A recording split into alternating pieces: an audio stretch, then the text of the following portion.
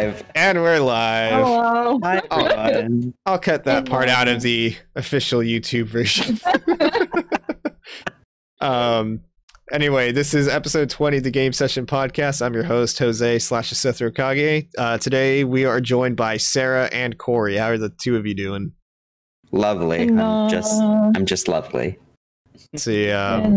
At the top of the show, I just want to go and remind everyone to like, comment, subscribe on all the socials for everyone on here. Everyone's ats are on screen, as well as available in any descriptions of wherever this goes up. GameSession podcast is filmed live on Sundays at 6:30 p.m. PST. You can find it later on podcast services and on YouTube as both the full podcast as well as individual cut-up segments for easier digestion. Corey and I stream on Twitch, so you can go ahead and find our schedules on our links. And Sarah is known for Disneyland antics, and also writing articles on MoviePhone. Yeah, I am. Oh yeah, it's been 2 weeks. I'm officially published. You're a published MoviePhone writer. Yay! I'm officially published. An author-writer, one might say. Mm-hmm. And that's not going to be the only thing I do for them, by the way. That's still being out, but that's not the only thing I'm going to do. Secrets. Yay! But yeah, thank you guys for all your support. This is the secret thing I've mentioned a couple times that I wasn't going to talk about because I was waiting for it to actually happen. But now it's not a secret. Now you can talk about it as much as you want. Not a secret. Yeah. Not a secret. I guess really quick, I did the top 5 movies of 2020 that would make really great video games. So if you want to go check that out, the link's in my Twitter somewhere. I tweet a lot. It's probably buried. To be fair, holding a secret is like its own little kind of fun, right? Yeah, I mean, it was really hard not to talk about it because I was choosing not to talk about it, so I had something like tangible to actually show. And the fact that it released on my birthday was even better. Got myself like a little birthday gift too, which was nice. Super cool. Yeah, thank you guys for all the support. For those who reached out to me, because I had a bunch of people reach out. I had a bunch of people retweet it, both on Twitter, on Facebook as well. It really meant a lot to me. So thank you guys. Yeah. We're proud of you, Sarah. We're so proud. I got paid. Yeah. Can we look forward to your next article, Top 10 Male Asses in Gaming? God, I hope. It's such a hard list, though. Top 10 himbos in all of gaming. Yes. See, now that's an easier list. I don't know why that made me suddenly remember that I'm binging all of NCIS, and I forgot how much Bugley is just a fucking himbo, and I'm just like, oh great, here we go. Before we go, it's a very long story. Before we go and jump in, I'm still relatively new to it, but I do have a Patreon. Just if you want to help support the show, help support me. Shout out to both Sly and Ramen Nomad for being the first 2 patrons, and extremely close to making it to affiliate here on Twitch. I've met all the requirements except for the concurrent viewers. Need an average, I think, was it like 3 or 5, something like that. But yeah, almost there. So that's very exciting. And so we don't have Blaine today. We don't have Mesa. We don't have our sanity. We never have that though. So that's okay. You only got us. You're stuck with us. But this actually works out. Quick, make this a Kingdom Hearts podcast. Go, go. No. Okay, so we're talking about Roxas now. Oh God, we're gonna be here forever. But this is actually perfect because I don't know Blaine's level of interest in the medium. I know Mesa has said he's semi-interested in it, but now we can talk about it. And we don't even necessarily have to get like super into spoilers or anything. But the idea was, so the 3 of us are the ones the 3 of us here on the show are the ones that have played it. Corey and I have both finished it. Sarah got to around the halfway point. Thank you, Mr. Delaby, for following. Much appreciated. But so yeah, the original plan was to have a little full-on like spoiler cast, kind of similar to what we did for Cyberpunk for our thoughts. But when I kind of gauged the interest in it through the podcast crew and just how people are progressing, the excitement was a little bit lower. And I don't know, I kind of went into it thinking it was going to be like this cool, expansive story we can talk about like all the nuances, but I won't give all my thoughts right now. But if I had to describe it, it was what's the way I want to put it? It's very middle of the road. It's not something I'm extremely passionate about one way or the other. I felt leading up to this conversation, I felt, the drive to want to talk about this game as well as it just because just like the game, it's lackluster. It's boring. I feel like it's just there. Like, I feel like this game suffers from incredible. It's just there. I don't think it's bad. Like, I think it's very well constructed. I love the fixed camera angles. I think it would have benefited from tank controls because there's times, especially I disagree with you on that. But like especially the chase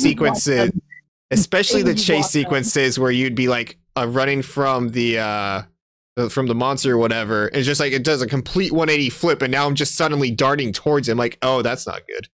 Yeah, that was just like the weird control. Because like I don't know if anyone's played like old school Silent Hill 2 and 3 when it had the fixed camera angles, and you would walk into the other side of the room, and then it would switch the camera angles, and you would walk back. The medium did that constantly, and I wanted to throw my controller. Like I was just like. It's like, come on, like so many unnecessary deaths being chased by monstrous Troy Baker, because that is Troy Baker. Oh, I didn't know that. Nice. Yeah. He plays a few roles in that game. I feel like it could have benefited. Troy Baker. I was just like, I do, and the death scenes, you can't skip that stupid like 10-second cutscene that plays every time you die. It's not that long, but yeah. Like, it felt like 10 seconds. I was like, I get it. I'm having the life sucked out of me. Can I just leave? Can I just, like, restart?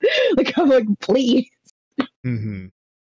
I will say, though, sorry, for how much hate I have towards it, it was very refreshing to play a game where I didn't have to worry about combat all the time and just, like, focus on, like, doing puzzles and stuff. Like, I dug that because, obviously, like, you play games where you shoot, bang all the time. So it was nice to play a game where the only... I mean, even though the combat sections were like running through a hallway full of moths and trying not to let monstrous Troy Baker chew at my face, it was like those were all annoying. The moth sections were dumb. Like, I get it. I can use spirit powers. I don't care. Before I ask you why you're maybe passionately hate it, might be the word. But before I ask that, before we dive into that, I guess I want to lay the groundwork a little bit in terms of like story, gameplay. I don't know, like to me the story was okay. Like it wasn't bad, it wasn't great, and like okay, maybe there's like the most controversial opinion that anyone's had about it, where like this game is like lauded as a Silent Hill ripoff. It's a pastiche, it's taking the motifs. I don't think this is a Silent Hill game in any fucking way, shape, or form. Like maybe I have like maybe I have completely high standards for like what Silent Hill is, and like and I know a lot of people have the idea that Silent Hill 2 is like the basis for the way Silent Hill works. Yeah, but it's just the way that it's like perpetuated, like especially by Konami, like the way the movies treat it, just like. That's specifically Silent Hill 2. But no, the movie's Silent Hill 1. The movie's all about a... Well, yeah, the first movie is it's not exactly, but it's basically a recreation of Silent Hill 1. But I'm just speaking like the fact that Pyramid Head pops up in like other Silent Hill media is just like that's it's not right. But well, it's also said that any game after number 4 is pretty much just kind of like, because it was made by different studios, it's not exactly. It's not exactly the Silent Hill that we know and love, you know. Mm-hmm. Yeah, it doesn't have the survival horror. It doesn't have. It has a monster. It doesn't have like multiple demonic monsters. Lacking in the gameplay, like when you go into like people's, going to people's minds and their psyches or whatever. That's not Silent Hill whatsoever. Like you can say like maybe when you're cutting apart like the skin doors with a razor, like. Maybe that's a little bit of the aesthetic, but basically nothing about this game screen Silent Hill. Like me and Corey, we played through Little Hope. That is infinitely more Silent Hill than this game. Oh no, and I've also heard that the person that I'm co-oping, which I'll talk about later, because I started Man of Medan finally. The person who I'm co-oping with flat out told me, he's like, oh, if you don't like Medan, you're gonna love Little Hope because it's basically a Silent Hill game. Like he flat out said that to me. He's like, it's a Silent Hill game, and I'm like, hell yeah, I'm here. It certainly is. I think when people say that the medium feels like Silent Hill, is more of the aesthetic and the atmosphere. And the music. Well, yeah. So it has a lot to do with Akira Yamaoka being the music composer and director of this game, but also the fact he does one of the music stuff. Oh, he does the other world. Okay. He does the other world while their in-house guy does the like real world stuff. Right. So I think people really compared the spirit realm to the other world from Silent Hill. I think that's what they were making the comparison with. That's what I agree with. That's not even necessarily a Silent Hill thing though. There's not like two different planes. Yes, there is two. No, I disagree. No, dimensions. I fundamentally disagree with that. I fundamentally disagree with that. Have you not played Silent Hill 3 and 2? I have.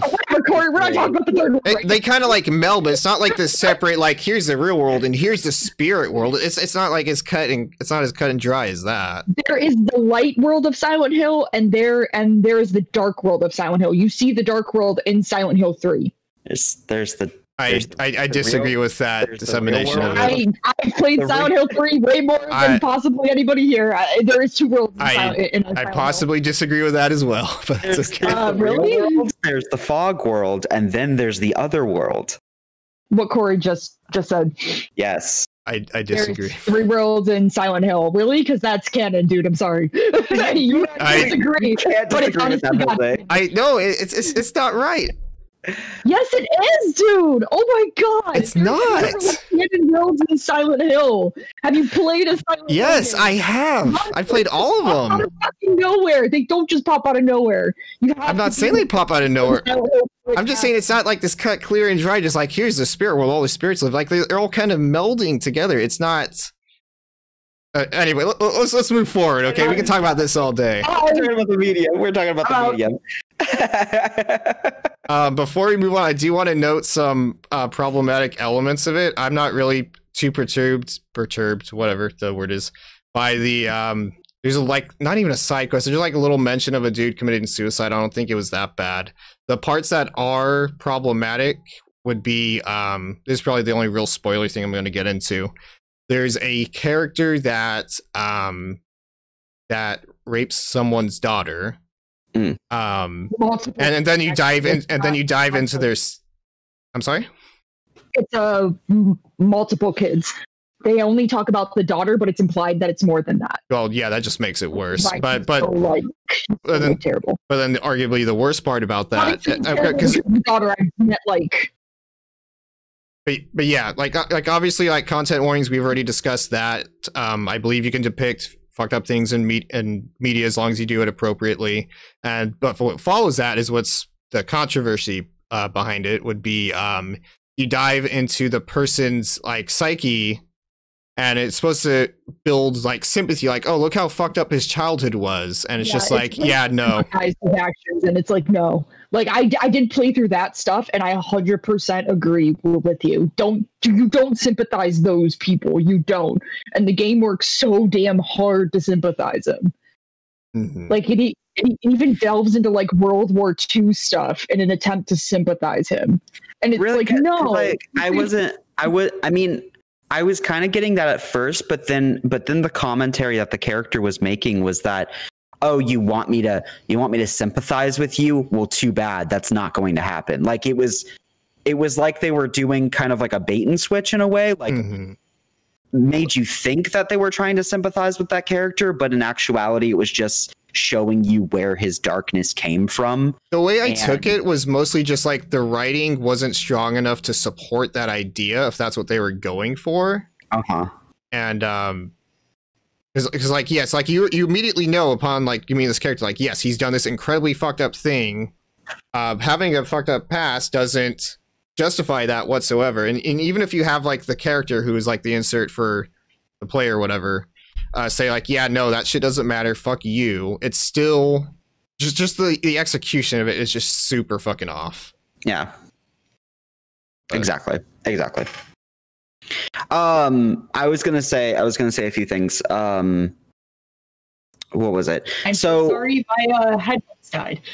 So I had to oh, no worries. No worries.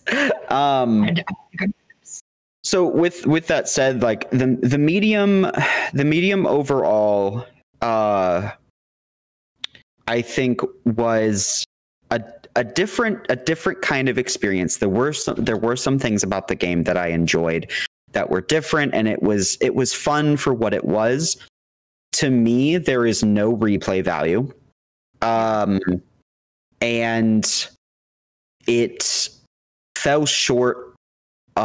Fell short or flat with a lot of the writing that they were trying to present with the story, and then the ending was just the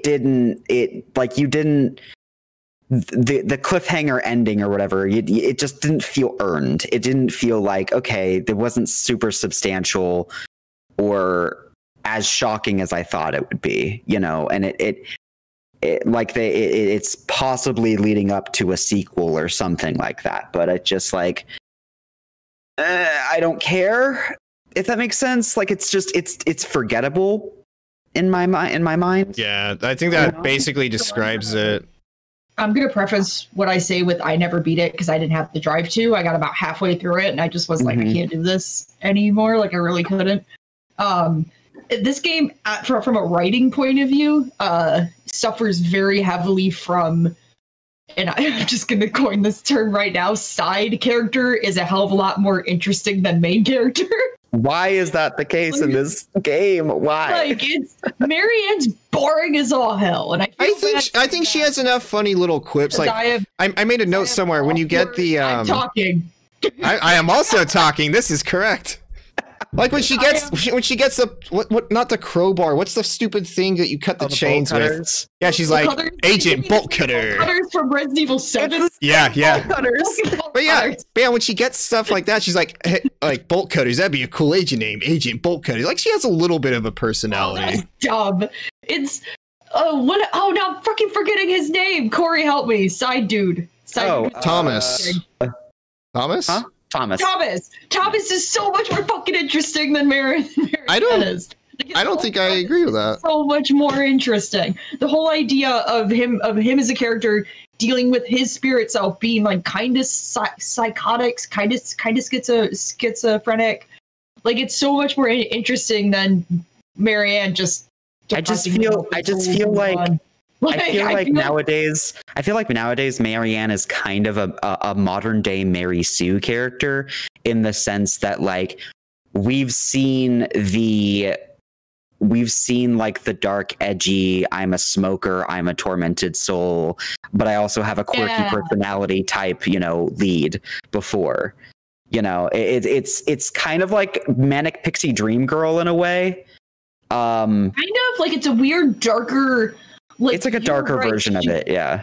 She's edgy for the sake of being edgy. While when you play Thomas's, I don't know. Again, I don't know if you play as him again. When you play his first section where he's going up against the really creepy evil dude, he has so much more. Why should I be sympathetic about you? I know what you've done. I'm not gonna help you. I'm gonna end this. Like, he's full on like, you are a terrible person. I'm gonna ruin your life. I don't care if you're a tiny child on the inside still. I don't care if you went through all of this like depressing, harrowing stuff. You are still a monster. I'm going to end you. While with Marianne, she's like, oh, yeah, you're a monster, but I'll help you move on. Like, no, that's not how that works. Like, just from that section alone, Thomas just was so much more of an interesting character to me. Yeah.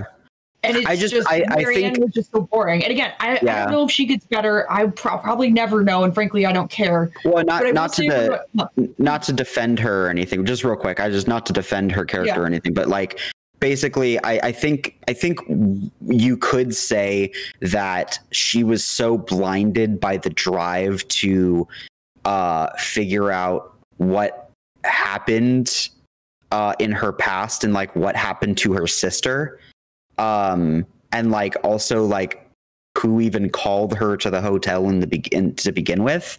I think that she just had too many questions going on that she didn't really ask herself any of those moral questions that you just asked, that she was just driven by, pure curiosity. I think I would have cared more about that story, Also, even if the pacing was earlier. I thought this really. When I was like, I'm talking. Oh no, it's all. We're on a podcast. We're hamming it up for this show. It's all good. I just have a lot. Like, I have a lot of feelings about this game, and I honestly think it's interesting that our feelings don't match up. But I just like. Before I ask you this thing, because I'm really curious about it. I mean, fuck me. I guess Otherworld has an entry on silenthill.fandom.com, so fuck me. We said it. Why do you passionately hate this game? So I passionately hate it due to my hatred for the actual company and the fact that if you look into the company's history, they have copied a lot of stuff for their past games and have gotten away with it just kind of being their own thing. Like, as a writer, having inspirations is one thing and it's totally great, but using those inspirations so blatantly and pulling it as your own ideas is not great. Also, the fact that they're trying to patent their like dual screen game setup when the fucking DS exists and the 2DS exists, and that's my joke. And yeah, and to me, it's also the way that what was I gonna say? It's just the way that they handled the medium, with them being all like, oh, this is our magnum opus. This is the game that we've always wanted to make. No, you guys just wanted to make a Silent Hill game, and Konami didn't give you the rights. I will capitulate a little bit on... So when I said this game does not scream Silent Hill to me in any way, shape, or form, I will capitulate to the effect that they might have set out to make a Silent Hill game, but they don't fundamentally understand what a Silent Hill game is. Yeah, so what I believe happened with this game was, if people don't know, it came out a couple months ago that Konami had been shopping the rights to Silent Hill around, and they were allowing companies like development studios to come to them with their own Silent Hill pitch, and they would either accept it or deny it. And obviously they've accepted one. We don't know which. I heard a podcast talked about this. Yeah. I wonder what podcast that could be. Looks at camera. My theory is that they pitched this as a Silent Hill game, and they had it pretty much like the story done. They had the other world as the spirit world, and they approached Konami, and Konami said no. So they had to like, oh shit, we have to switch stuff at the last minute. So they made it a Polish Cold War horror game. I think that's probably the most probable theory. Because also the fact that Akira, which I will say, one of my favorite things about this game is Akira Yamaoka's soundtrack is one of the best that he's done in a very long time, because the vocal tracks are so fucking good. And I don't know the name of it, but there's a track with Mary Ellen McLennan. For those who don't know, she does the vocal tracks for all the Silent Hill games, and she's duetting it with Troy Baker, and it's so fucking good. Like, I hate that it's in such a shit game because it's so good. There's a scene later on, it's basically right near the end, where I haven't listened to like any of the soundtrack like outside of the game, but there is a music scene that happens that is probably damn worth it. No, it's a vocal track, but like when it happens in game, it has a decent amount of an impact that I think that you would at least appreciate, but that would also require you playing a game you don't like. He's done is going to be fucking great, and I feel bad that he was given such a shit product to make such great music to, because he deserves so much better. And the one thing that scares me though is Bloober Team has come out and said that they're working on a horror game that's in a very popular franchise. And I swear to fuck, if Konami gave them the rights to Silent Hill, I'm burning this entire world to the ground. I'm taking this podcast with. Give them the rights to Silent Hill. Don't. Like. Before we move on, does anyone just want to give their? I guess Sarah just gave her closing comments. Corey, what are your closing comments? Yeah, I mean, I'm pretty much with Sarah. I mean, I don't think I don't think I passionately hate the game as much as she does. But I will say that Oh, whoops. Oh, she dipped Sarah out. Oh, wait, whoops. I'm Sarah now on stream. Wait, Sarah's coming back. Oh, no. You are now me, and you now bear this burden of being me. Congratulations. I'm sorry. Go ahead, Corey. There we go. Okay. I think I'm with Sarah in the sense that Konami certainly does shoot themselves in the foot quite a bit. And so I literally have, until they prove me wrong, I have zero faith in how they handle Silent Hill. As far as medium goes, it was an okay game.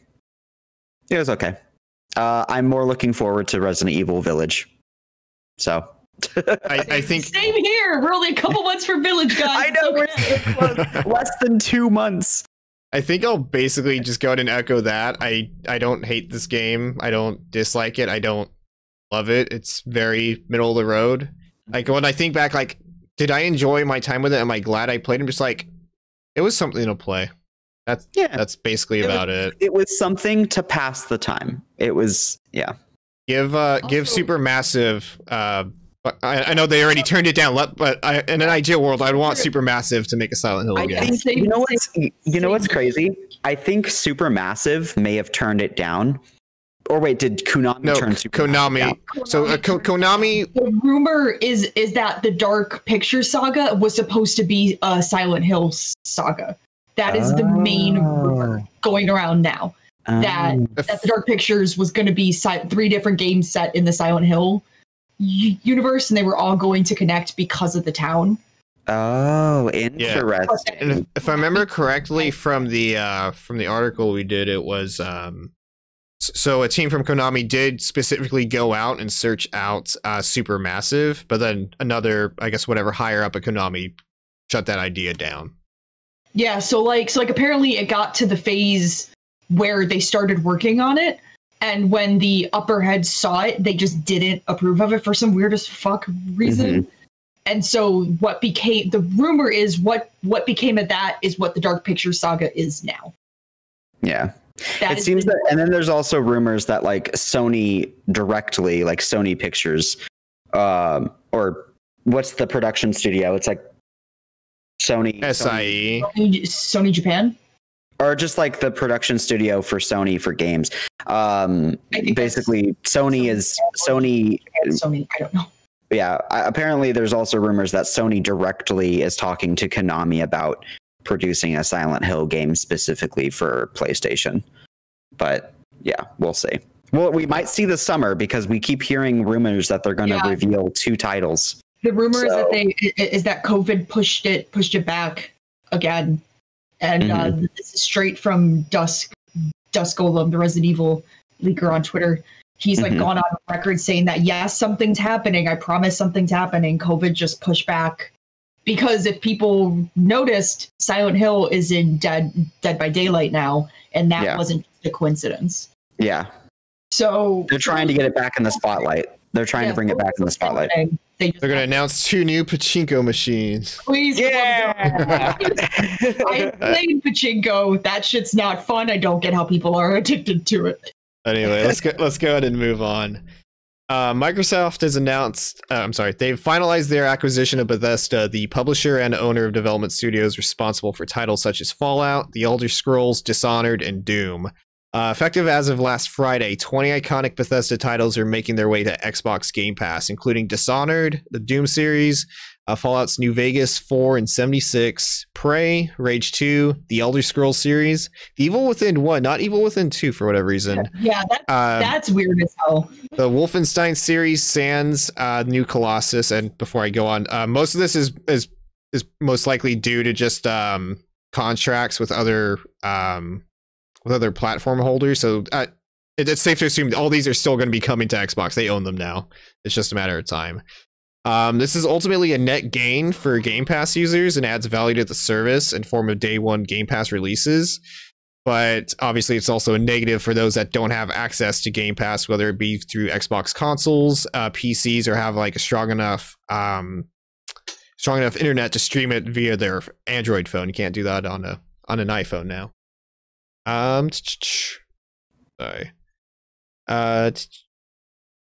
Fuck, where was I? Also, the messaging from Phil Spencer and Microsoft as a whole has been vague as to whether titles won't be coming to Sony consoles, with a statement confirming that, quote, some new titles in the future will be exclusive to Xbox and PC players. And they spent $7.5 billion on this, so... I guess I'm going to be playing whatever the new Skyrim, or not Skyrim, whatever the new Elder Scrolls game is on my PC. Dude, I can't wait for Skyrim 2 to come out. Shit's going to be hype. Skyrim 2. What are some of your guys' thoughts in general about Game Pass, Xbox? I think it was... Oh, go ahead. No, I mean, I was going to say that this means Microsoft owns Tango Gameworks now, which for those who don't know is Shinji Mikami, aka like the father of Resident Evil. It's his indie studio. Technically, Microsoft owns that now, and he actually recently came out and said that this is a huge win for Japanese titles coming to Xbox now, since the Xbox over Japan is not a very much popular console. Also, this means we're most likely going to get like something like The Evil Within 3, since Microsoft is funding it. Oh my god, I'm excited. But yeah, like this is a huge win for like Japanese gaming on the Xbox now that they own this company. So this is a big thing because now we could see more Tango Gameworks titles, because their titles never really sold the best. They always had a like niche audience and they always got like solid scores, but they never really sold super highly. I want to hammer that point in specifically, and even aside from Tango, it applies to, I want to say, like, even specifically like Arcane's games, Dishonored and Prey. Like, those are very highly critically praised games that didn't sell that great. And with them being under Game Pass and having funding from Microsoft, like the whole purpose of these distribution platforms, whether it's Netflix, Amazon Prime, whatever, it doesn't matter how much they sell. It's about adding value to that platform. So this gives stability to those games. So like now we can actually get Dishonored 3 without having to worry about like, is this game going to sell or not?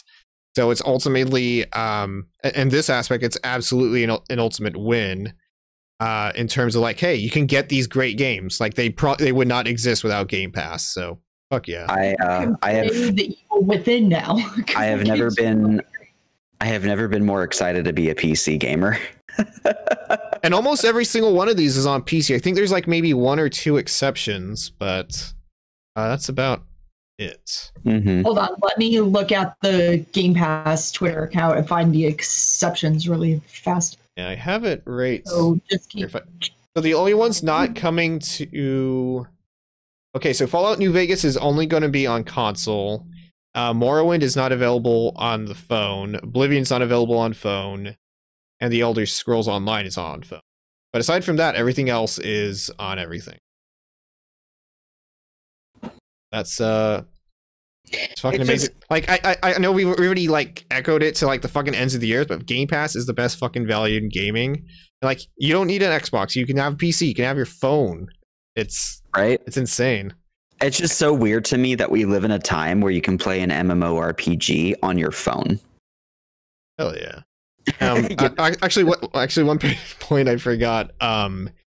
You can look at a game like The Last of Us 2, where that game would not have like the insane amount of production value, the amount of resources, the amount of time for the publisher, in this case Sony, being like, yeah, just take all the time in the world, we're going to keep funneling you money. That doesn't happen when you're just a regular third-party studio making games. If Microsoft is going to be able to push those resources into these games because they want value to their platform. It's not about selling copies of that game. It's about getting people onto, I want to say console. Well, they're expanding beyond that. It's just Game Pass as a platform. True. And also really fast, I just saw they basically teased that new People Can Fly Square Enix Destiny style game Outriders will be coming to Game Pass on day one also. So like Game Pass is on a fucking roll. Like I will say it's one of the best things I'm glad I signed up for a couple of months ago, because it's how I'm able to play Man of Medan without having to pay for it. I just wish they would put little hope ups and hopefully for that. What does everyone think of What does everyone think of the potential negatives of this? So like obviously if someone's like only a Sony console player, like sorry, like the Fallout 4, you might have loved it, but you're not getting Fallout 5. Yeah, that's honestly the one thing that kind of not really pisses me off, but ticks me off, because Bethesda has a fuck ton of player base on PlayStation. Like it totally does.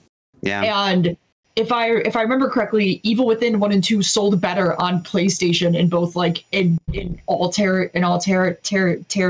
I think that's basically every multi-platform game too. Well, also just like the fact that Bethesda games I think just sell better on PlayStation. So like, and of course I've talked to a couple people about this and like, oh well, that's not really losing money if like Microsoft's funding them. That's a lot of people that aren't going to be playing your games. Like I know so many people who own a PS5 or who own a PS4 who don't own a Series X. Or don't own a PC. They don't have like a gaming PC. Yeah. Like there's a lot of people that only have a PlayStation as a gaming console, and then maybe they have like a laptop or like a MacBook or something for business, but that's about it. I think the key thing for me about this is like, yes, you can be yes, you can be excited that these games are all coming to Game Pass, and any future titles are going to be day one Game Pass. Be excited for that. Be excited for these games like Dishonored 3 going to be able to exist. Be excited for like all these resources being pumped into them to make them better games. You should not be excited that these games are exclusive. You should not be happy that like Timmy down the road just can't play it now. Like, haha, fuck you, Timmy. I think when you're a kid or you're a teenager, that you know, it's easy to get wrapped up in the whole console wars thing and to be competitive, like, oh, F you're an Xbox player, PlayStation's better, no, Xbox is better, blah blah blah blah blah. But it's like at the end of the day, like what you just said, when you're an adult and you realize the business side of this stuff, it's not a player forward, it's not a for the player benefit that these games are exclusive. Plus it's not that great since Microsoft's trying to make them seem like the good guy, be like, oh, we're still going to honor contracts that had Deathloop and Ghostwire Tokyo launch on PS5 first. That doesn't make you the good guy. If you can that's just these contracts to go, you can release fucking Skyrim 4 on the on the PlayStation 5. You can release whatever the fuck is that Todd Howard game? That space one. The one that keeps leaking every other week. What is it called? Outriders, the one you mentioned?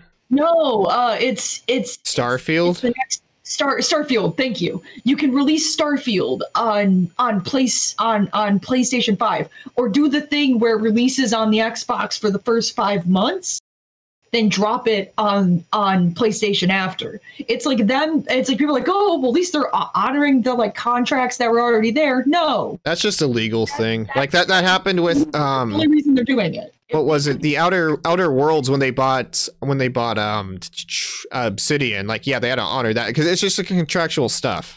But like honestly, I don't blame Xbox for wanting to keep these games exclusive. They want people on their platform, but like as a player, you should not be rejoicing like, my PlayStation friends can't play it now.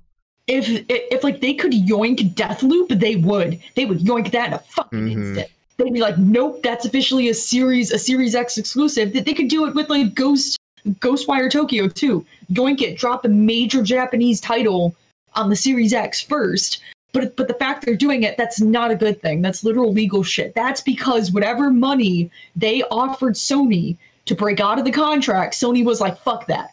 They were like, no, we are keeping these games. At least we have Final Fantasy VII and y'all are never going to get it. Yeah. I think that's the thing is that they could have, I don't know what their contract is with Square Enix. But with like some games, it's like, oh, this is on Xbox and PlayStation. But with other games like Final Fantasy VII Remake, it's just a PlayStation game. That's why I was confused when they put Kingdom Hearts 3 on the Xbox and the PlayStation. But then that just sort of opened the floodgates for all of the Kingdom Hearts games to go on to Xbox and to go on to PC.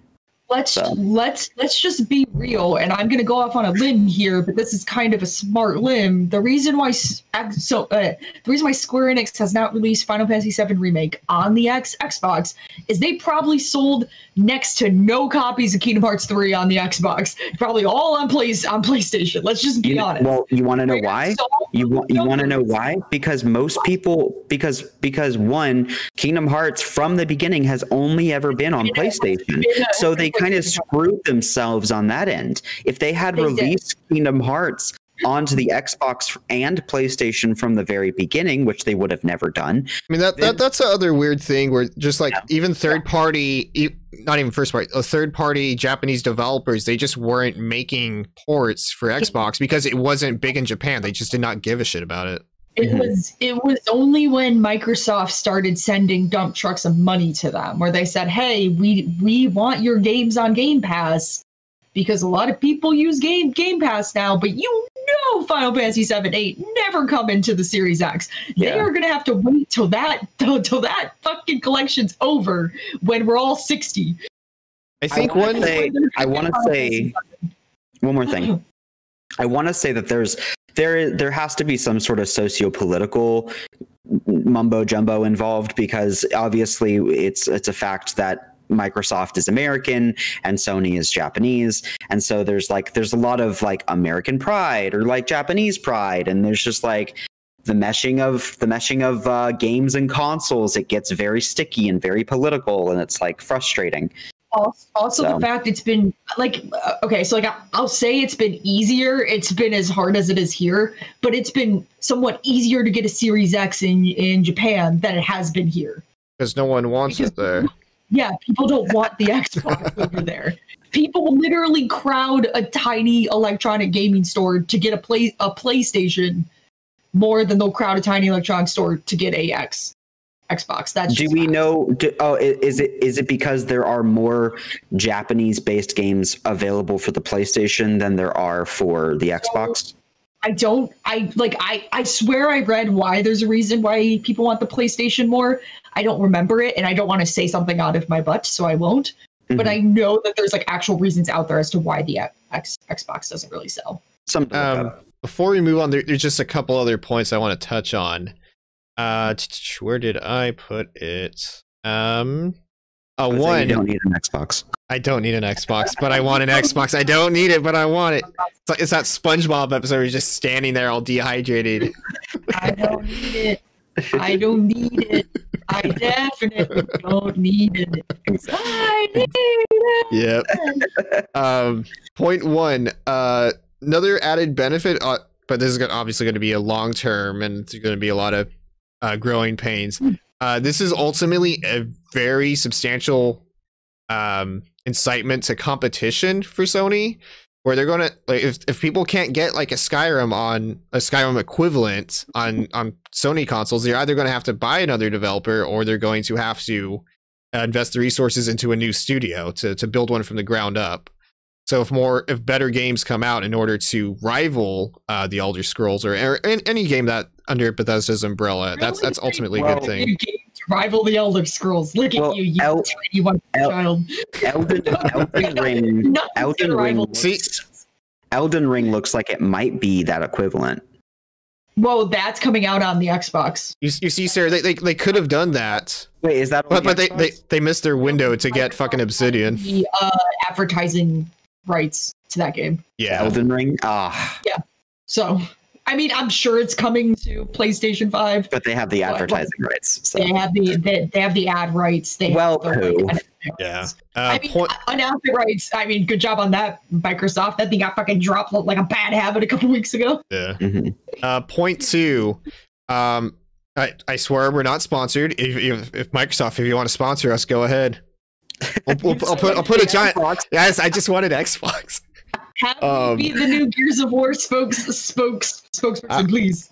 I will tattoo an X on my head. Please don't. Oh Lord. I want to definitively say Game Pass is definitely looking like it's the future, and like when you compare it against Sony's strategy for their first party games, where they're considered like premium titles, where like they're $70. $70 is a lot to ask from people, especially. I know we're kind of getting towards the tail end of the pandemic or whatever, but $70 either way is still a lot of money. Yeah. Compare that to Game Pass, where you're paying like $10 a month and you're getting all these games day one. You have this entire backlog. Microsoft is winning the value war, like, already. I have not paid for an Xbox game in months. I just downloaded exactly, and that's what I loved about. Like, I told my brother, I was like, hey, you know, you can just get Xbox Game Pass, right? And like on your PC and just play the medium. You don't have to buy it and shuck out, you know, $50-$60 for the game. He's like, yeah, but it looks like a really good game, so I think I'm just gonna buy it. And plus, you know, you're paying more for Game Pass than you are for the game. I'm like, okay, but like not if you buy Game Pass for a whole year or whatever, you know. It's like, I don't know. It's like his argument was weak. So and what Sarah just said, it's like, talk about like living in the moment, because like you don't technically own the game, but you still get to play it all the way through. You get to play all the content like you would if you bought it. You still have the option of buying it if you actually want to own it digitally without having to constantly re-up your Xbox Game Pass. But at least you get to play the game pretty much for free. I mean, if you compare it to Sony's PlayStation Plus, this is like basically, that's not basically the same price, but you're getting more out of Game Pass than you are PS Plus, and you still get like the games with gold and everything too. Yeah. Also, and if you like the game that much, then you can. If you like the game that much, then you could just buy it, and then you'll have it forever. You know. Plus, people seem to forget that Game Pass has EA Play attached to it as well. So you get the entirety of EA's library. Titanfall. That means like all the Dragon Ages, all the Mass Effects. I wouldn't be surprised if the fucking Legendary Edition shows up on there. That'd be cool. Baffled if that doesn't show up on there. So like you are literally like, I'm literally playing Dragon Age 2 right now because I downloaded it off Game Pass. So it's like it's such an insane fucking deal. Like, it's crazy. It's nuts how much money that you are saving. Again, I've not bought an Xbox game in months. I downloaded the medium. I didn't buy that shit. I'm glad I didn't. Same. Like, I feel like if I had bought it, I wouldn't have lasted as long as I did. I would have been pissed. I would have been like, I wasted my money on this? Like, I would have been legitimately angry. So plus I think it's a good way for you to try games that you might have never tried. I would have never played the Outer Worlds. Never played the Outer Worlds if it wasn't on Game. It's definitely a gratification guaranteed sort of deal with Xbox Game Pass, because if you play a game and you don't finish it and you don't really like it, well, no harm done. You just wasted maybe an hour or two or a few hours. You know, but if you really like the game, then fan-freaking-tastic, you can continue to play it. And if one day you choose to be like, you know what, I don't want to pay for Game Pass right now, you can always just go back and buy that game because you love it so much. You know, it's really winning right now.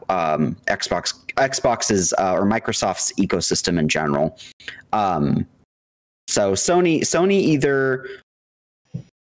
either did one of two things with the whole PS5 and its own ecosystem. Either they are just basically shucking out the PS5 for one last hurrah in the console wars, or they get their shit together and they actually focus more on their ecosystem.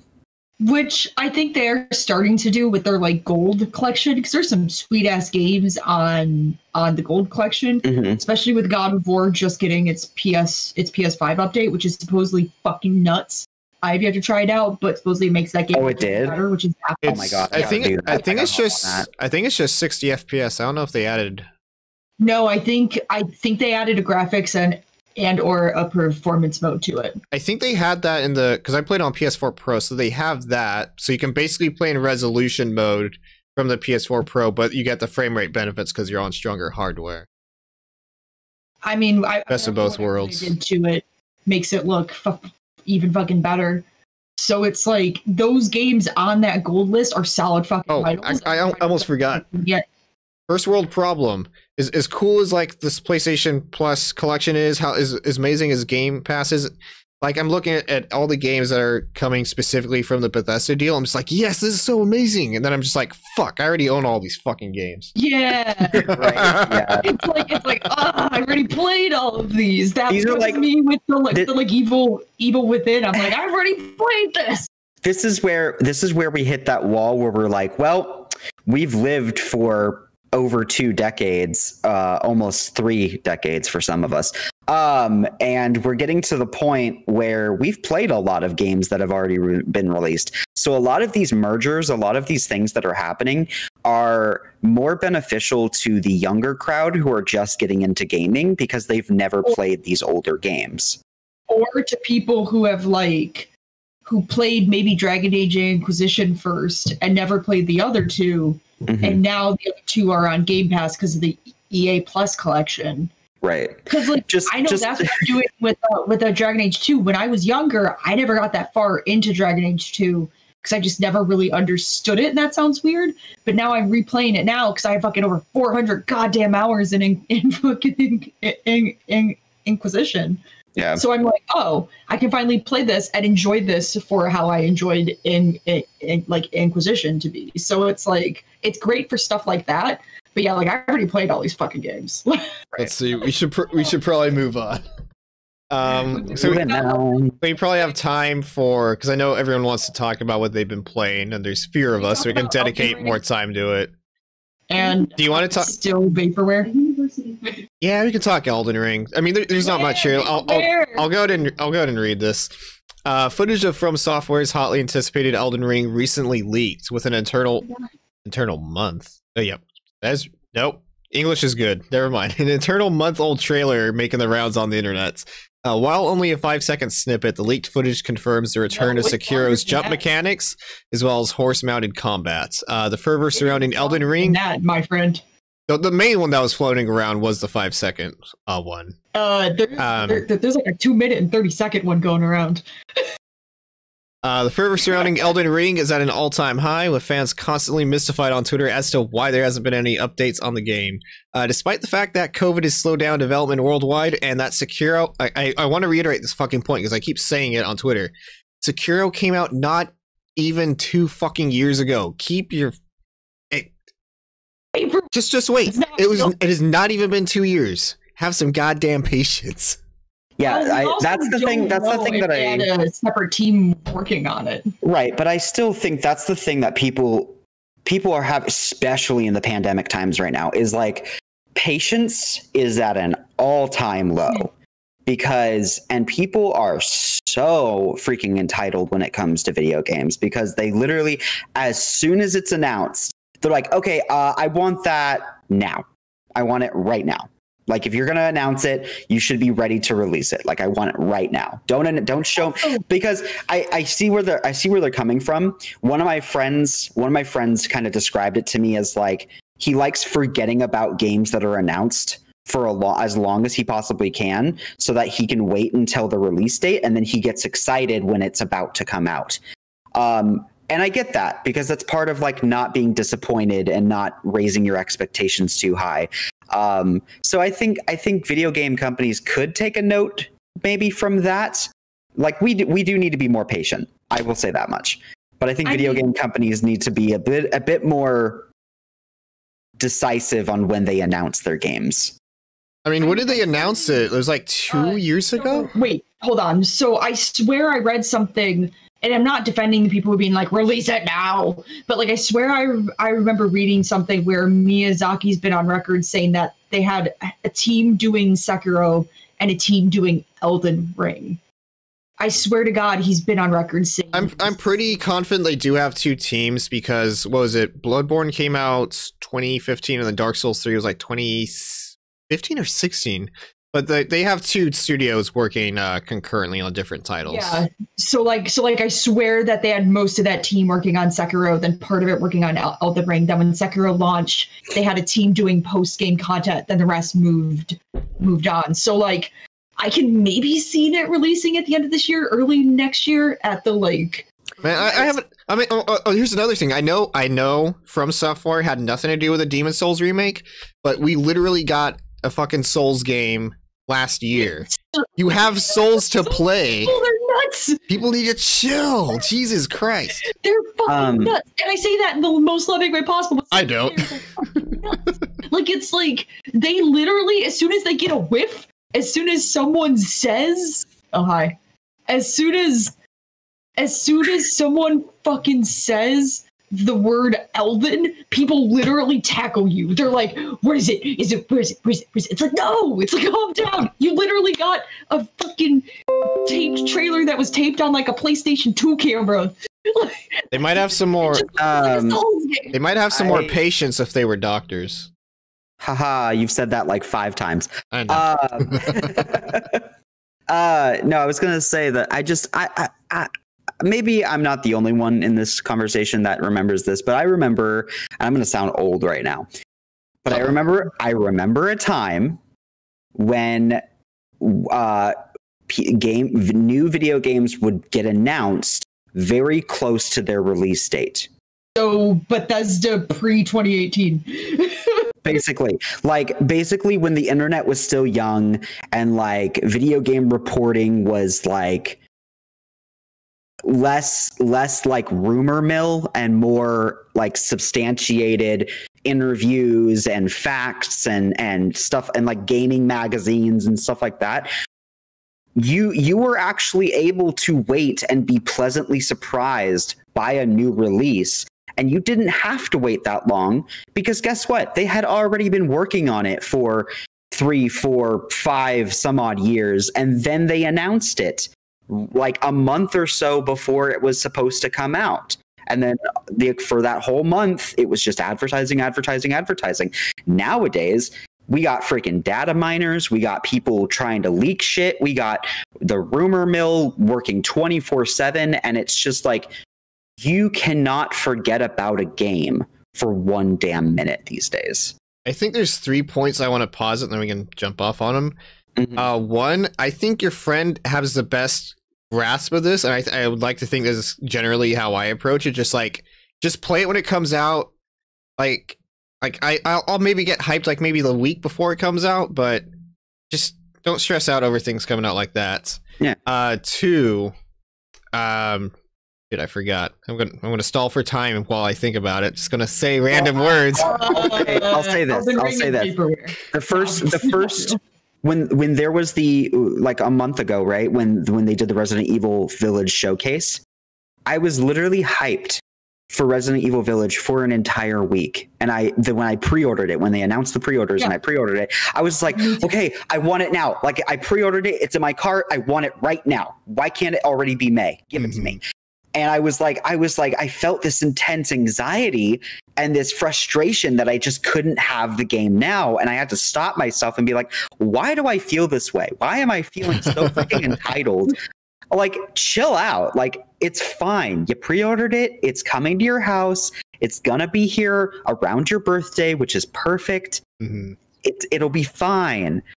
So now I'm fine. Now I like forget about it, and I'm just like, all right, whatever. I think I'm basically the same. Just like, yeah, excited for it. The week of, I'm gonna be hyped. But the thing I forgot that Bethesda, specifically for Fallout 4, like they announced it like I think like just a handful of months. 4 months after they announced it, they're like, hey, here's Fallout 4. Here's a fuck ton of gameplay. It comes out in 4 months. Like, I say what you want about Bethesda, and I will, but like, I will at least give them credit when they used to do that, because that was kick-ass. Like, that was like, oh, I'm not personally excited for this, but I know friends who are freaking out. Now they only have to wait 4 months, and that's great. Like, I think even on the opposite end of the aisle, like the video games industry is so fucking secretive about what they're working on compared to the film industry. Like, the film industry doesn't give a fuck if someone knows that they're like even casually thinking of shopping something around. Just like, I don't know, we thought about like this Friday the 13th idea. We had this person writing it. We had this studio looking at it. Here's some locations. They just don't give a shit. Transparent about that stuff. They're so transparent. And it's like the one thing I'll say about this whole Elden Ring shit is this is 100% the fan base's fault. This is 100% them literally putting this on the highest of highest pedestals and being like, this is going to be the greatest thing that's ever created. When literally, if you watch that full I think it's like 2-minute, 20-second trailer that was taped on a fucking flip phone, all the animations are taken from Dark Souls. All of them. Like, nothing is new. The only new animation is, I mean, it's still early in development. Yeah, but it's like, if they're really going to do that and just make it just a Souls game and slap George R. R. Martin's name on it, like, I fully believe the dumb theory that this is the last Game of Thrones book. The game is going to end. It's going to be the last Game of Thrones book.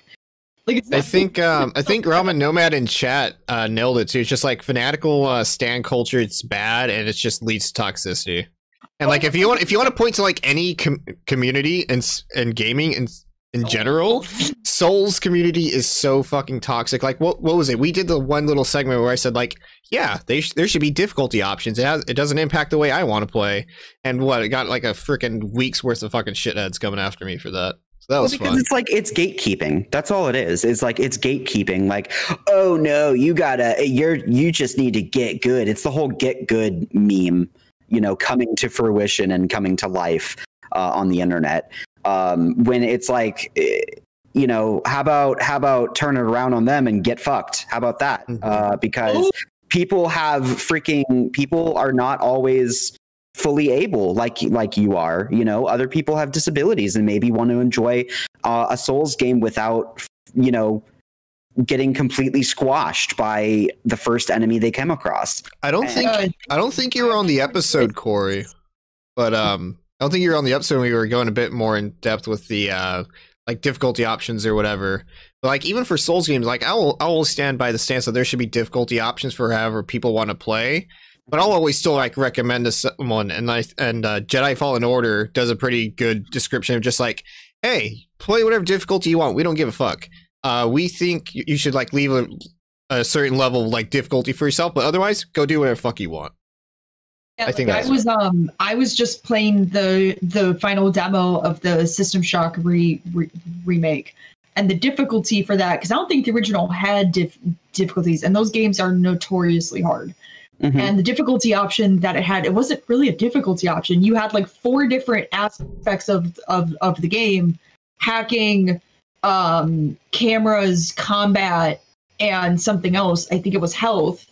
And it went 1 through 3. 1 making it the least hardest, 3 making it hard. And you could switch and mix and match all of them. So if you wanted to play the game on all ones and make it just experience for like the story, you could. If you wanted to make it impossible and put it all on 3, you could 100% do that too. Mm-hmm. And I think like, even if you don't put a difficulty option in your game, doing something like that, which allows us to switch the difficulty for how much we want it to be, and allow us to change that mid-game if we think it's too easy or if it's too hard. Right. It's so important. And I think Souls, so I want Souls to have a difficulty option, yes. But I think if we did Souls more like how the System Shock remake did it, and did it like, how do you want yourself to level up? Do you want to do the easiest way possible or the hardest? How do you want enemies to hit? How do you want your health to go? Like, a lot of games already do this in the sense that like they put little descriptions for every difficulty, and you wouldn't even need to like, you would just need to add an easier difficulty. That's literally it. You basically like an assisted mode, if you will. So it's like, and so you just put normal or whatever, and it just says maybe like as the game was made to be played. And that's just the normal game mode.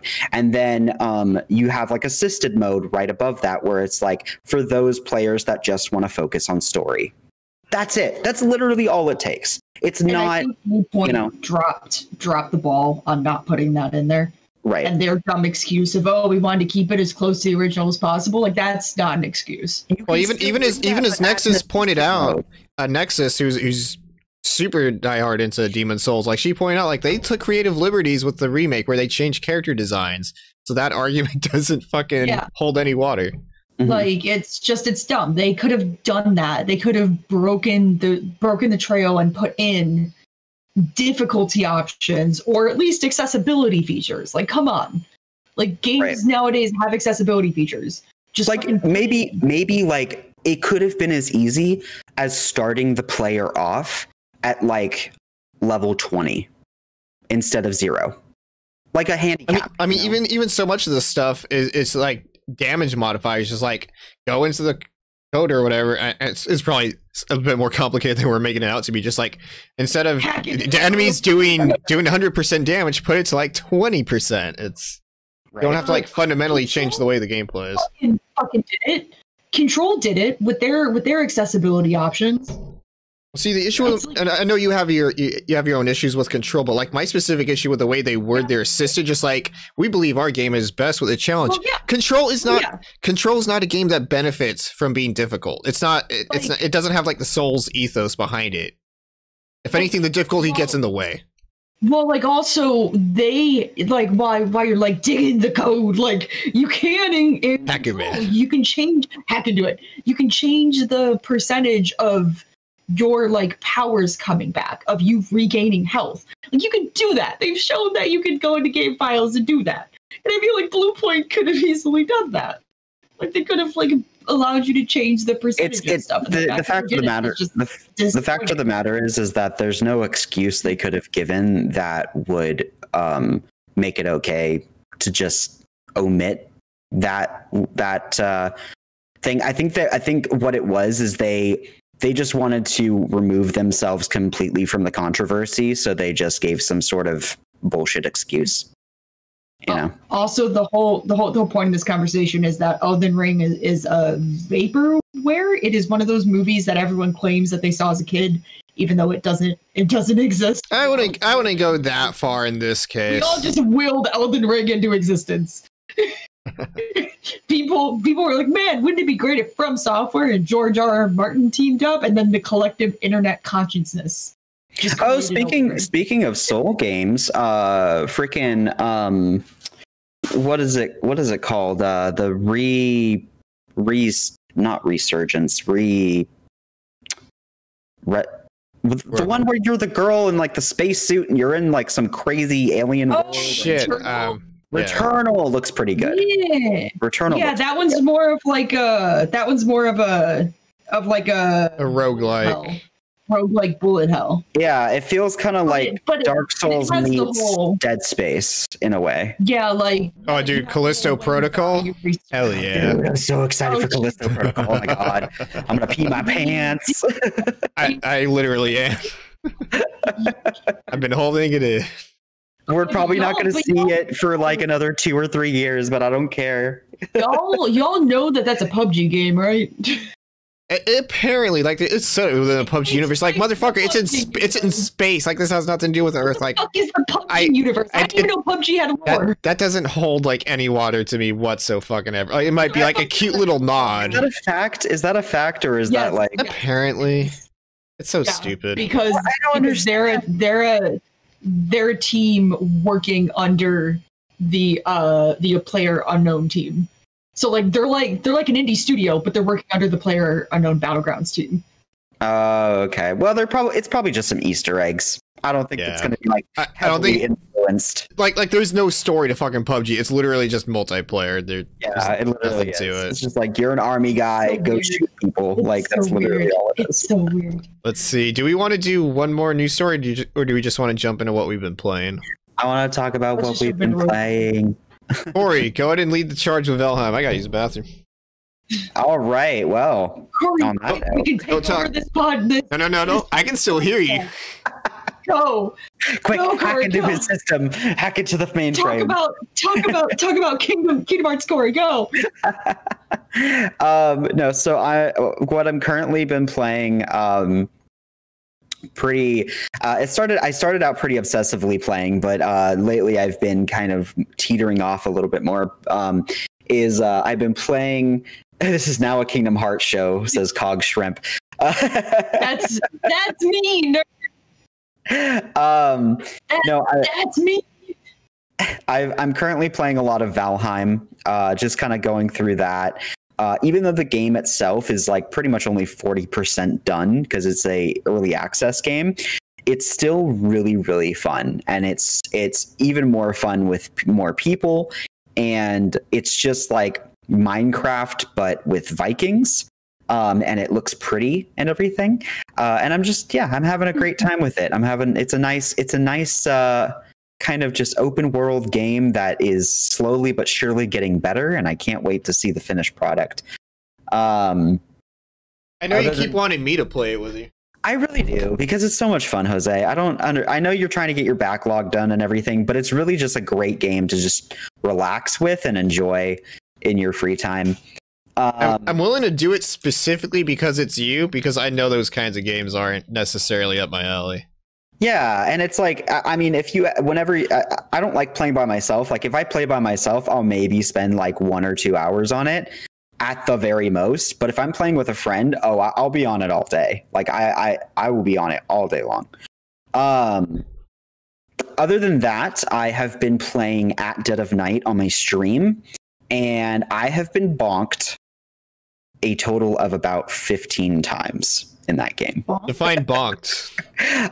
So in this game, you basically are exploring an old hotel, and you are using this spirit talking device to talk to the ghosts that live in this hotel. Wait, what game is this again?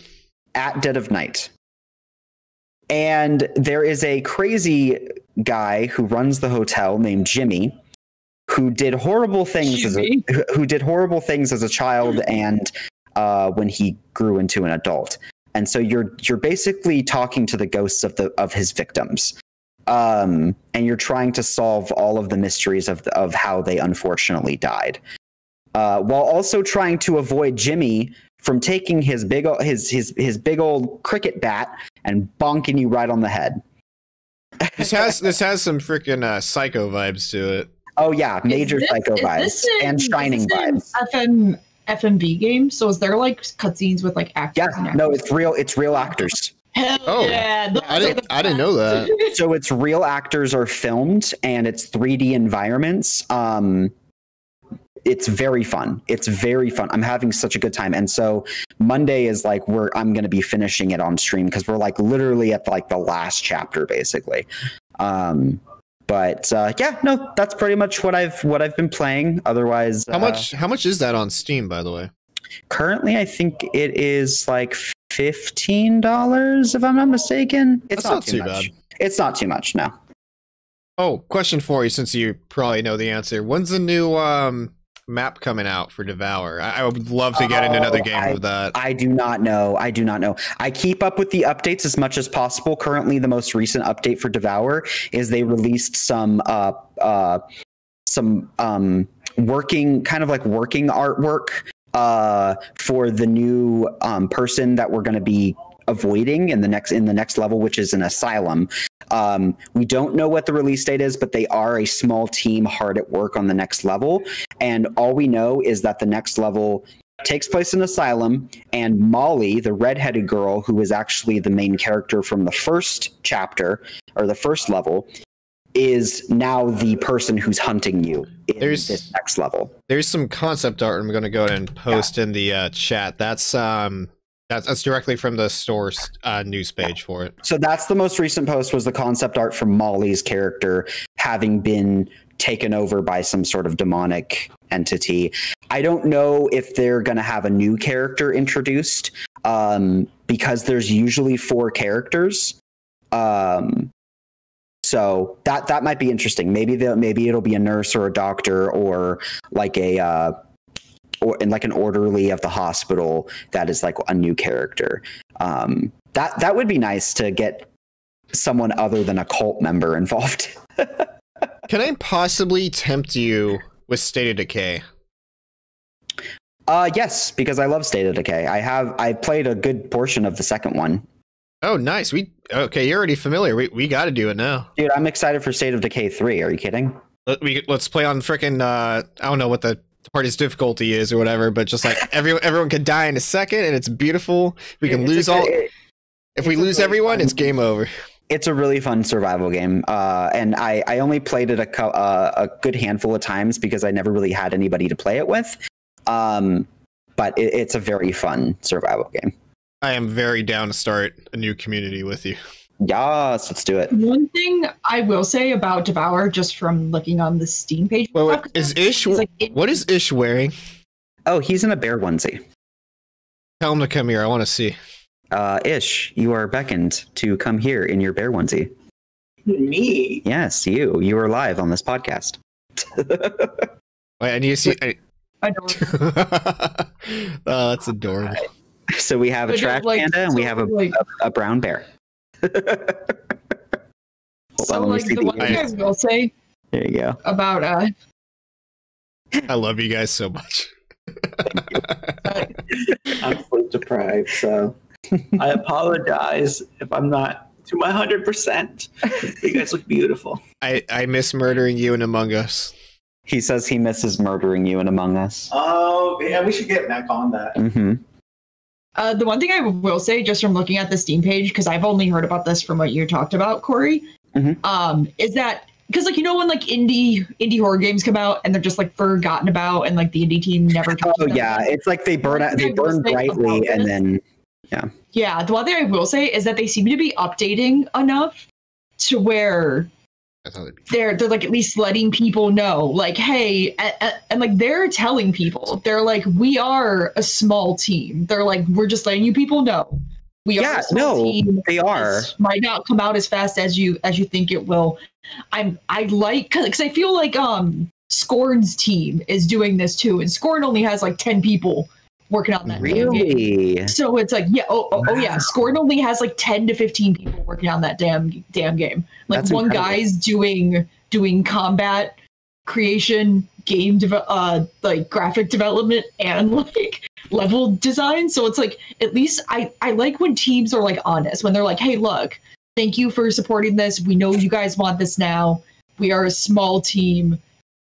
We know that this is not going to come out as fast as you think it's going to. Like, I like the transparency from them. That's really good. Like, that's a good image. That's why I think, like, hey. That's why I think that the three main multiplayer games that are still like really strong right now are Among Us, Phasmophobia, and Devour. I think those are probably the three strongest, like, very inexpensive multiplayer games, because they are actively updating their fan base. I would even throw Fall Guys in there. It's pretty often updates. But granted, this is a story we haven't touched on, but they are not a 30 team anymore. They're like 150. That's we'll save that for next week. But like from the start, Fall Guys was like a small team of people. And they were actively updating it and like adding costumes and adding levels and adding seasons. I just appreciate when these big teams, or when these not big teams, are honest. They're like, hey, look, we're only like 7 or 8 people. They're like, we know that this isn't coming out soon, but we at least want to keep you updated on what we are doing. Oh, I have actually one piece of exciting news that I don't think you caught, Jose. Yes. We are getting, on March 18th, a Life is Strange reveal. Yes. I did see that.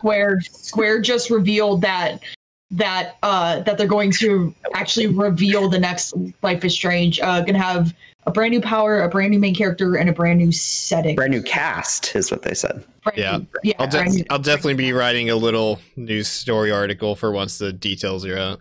And by the look of the silhouette, because there was a picture of just a person standing there, by the look of the silhouette, and like if you kind of look closely, I want to say that the main character is possibly an African American girl.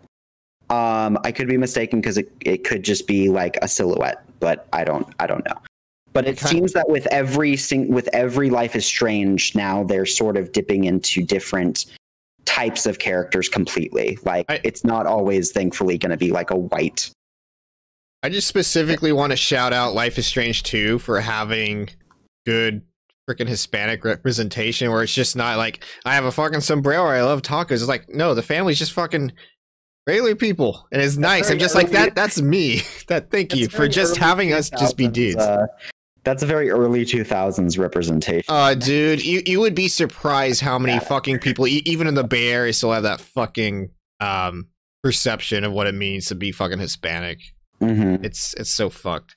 And like when people say like, oh yeah, it was heavy-handed to like mention Trump or like have these fucking racist ass white people, just like, yeah, no, that's just fucking reality for people like me. It's like, oh it's heavy-handed, or you know, stuff like that. You could say that, but it's like, yeah, guess what? Those people actually exist in real life. Like, I know. I was talking to someone in Discord. I think it was Beta Meister over from SCGC. They were talking about Before the Storm, the little in between game that they had done from 1 and 2. Or I think it was 1 Before the Storm, and then Captain Spirit, which is its own little thing. Then 2, but I never wanted to finish Before the Storm because I don't know if this is a controversial opinion or anything. I don't fucking like Chloe. I think Chloe fucking sucks. She's a shit person. Ouch. Ouch. dang. Like that is you will literally get people after you. She's a fucking asshole, dude. She's a shitty friend. Teenager. That's the whole charm of her character. No. Like I could deal with her being like your friend, like in Life is Strange 1. I don't want to be her. What? Corey, please do keep in mind that this is the same boy that said that Silent Hill. I walked back on it. I corrected myself. Well, then correct yourself now. But this is a fact. This is purely opinionated based. This is pure opinion, so it's fine. You know. No. That being said, Life is Strange gets on me. Sorry, one sec. Ish always gets on me about my choice I made at the ending of Life is Strange, the first game, to not save Chloe. I saved the town, which is the correct choice, by the way. Yes. Thank you. He chose to save Chloe, which is the selfish choice. So fuck that friend. She sucks. Easy choice for me. I didn't do it because I hate Chloe. I did it because it was the right thing to do, and she was meant to die from the very beginning. Why not both? That being said, I really loved Life is Strange 2. Be quiet though. You're talking to someone who cosplayed who the fuck was the main girl's name? I cosplayed Chloe and Max with my best friend, so I'm... Well, I want to cosplay Sephiroth. That doesn't mean I endorse meteoring the planet. Well, maybe I do. Sorry. No, yeah, but Life is Strange 2 was really good in the sense that they made it much bigger and much broader, and there was like 6 different endings to that game too. It was insane. Like, it was a much bigger project than they had tackled before. And then they follow up with Tell Me Why, which is fucking phenomenal. Yeah, right? It's like, I still haven't played that. You need to play it. Oh God, please do. It's so good. It is installed. It is sitting on my thing. It's so good, Jose. It's play that good. ASAP. Play that ASAP. Because that is like proper representation. Like, so many games and so many movies can take, and so many shows can take. I will literally throw it on screen right now. Where is it? It is proper. Oops. It is the most accurate representation of a trans person I have ever seen in any media. Tell me why. Right here. Installed. It's not showing the icon for some reason. Don't worry about it. I love your background, by the way. Oh yeah, my literally just the Nintendo Mario things you have at the bottom of your screen. I have a lot of programs. I got Chrome, I got Amazon Music, Discord, Steam, Ubisoft Connect, Origin, Blizzard, 4K video downloader. It's a must if you make essays. Epic, Rockstar, GeForce Experience, Streamlabs, Premiere, Space Sniffer. Very good for cleaning space on your computer. Norton, Xbox. I can get rid of that. That's just shortcut command. I like doing that. Notepad and Audacity to record this. The Audacity. The Audacity. I can't. Why do you have such a crowded thing? It's called efficiency. I have BattleNet on mine. That's it. That's all I need. But yes, what have you guys been playing? I'll go next, because I always go last and it makes me sad. Oh. Obviously I started playing Dragon Age 2 again because I wanted some like familiarity in my life, and I forgot how much fun that game is and how much fun all your companions are. And Anders is a good boy. I like Anders, even though I know I shouldn't. It's not as bad as I remember people saying it was. Like, it doesn't look great, but it obviously looks good because I'm playing on a Series X and everything. This is Dragon Age 1? Like, 2. Because of the EA Play on GamePass, I was able to download it and play it again. But I beat Sackboy Adventures. My God, that game is long. The game is so long. Really? Is it wrong? Yeah, it's like 10 to 12 hours. Oh wow, that's long for a platformer. It's fucking nuts. Have you been trying to like 100? Have you been trying 100% it, or just kind of going through the levels? So I've been co-oping with my friend Jaw. We were getting all of the things, expecting it. Quiet. Expecting us to get a trophy at the end of getting all the stupid orbs. There is no trophy for getting all the orbs, and we didn't learn this until we got to like the final world, and we're like, for the love of God. Oops. Yeah, there's no trophy for getting every orb. And that's so odd. That's like trophies and achievements 101. Right? And we beat the game. We saw the credits. Then there's 3 final missions after the credits to get the true ending. And I put my foot down. I'm like, I'm done. I saw the credits. Can we just play something else? I was like, I cannot take this anymore. That's giving me. Huh? I was just gonna say that's giving me fucking Valhalla flashbacks. Yeah. It's like, oh God. And we started Man of Medan. We're gonna play through all the Dark Pictures games because he has played through all of them up to this point. So I'm basically playing the main story. He's doing the side stuff. So like I'm playing all the main characters and doing all the main story stuff. So I think I'm pretty much gonna have all the like main choices, I think. From what he told me, I'm gonna have pretty much all the main choices. He's just gonna do all the like stuff. It's pretty fairly split. None of it's really side stuff. Well, he's doing the stuff that he deems not as important. I don't know. Corey did a lot of important things to my characters. So I'm like, okay, again, Jose, it was a team effort. You can't just blame me. So as an example, I did the diving stuff. He did the up top boat stuff. So like I was doing all that main stuff. I proposed. I said yes. I did all that shit.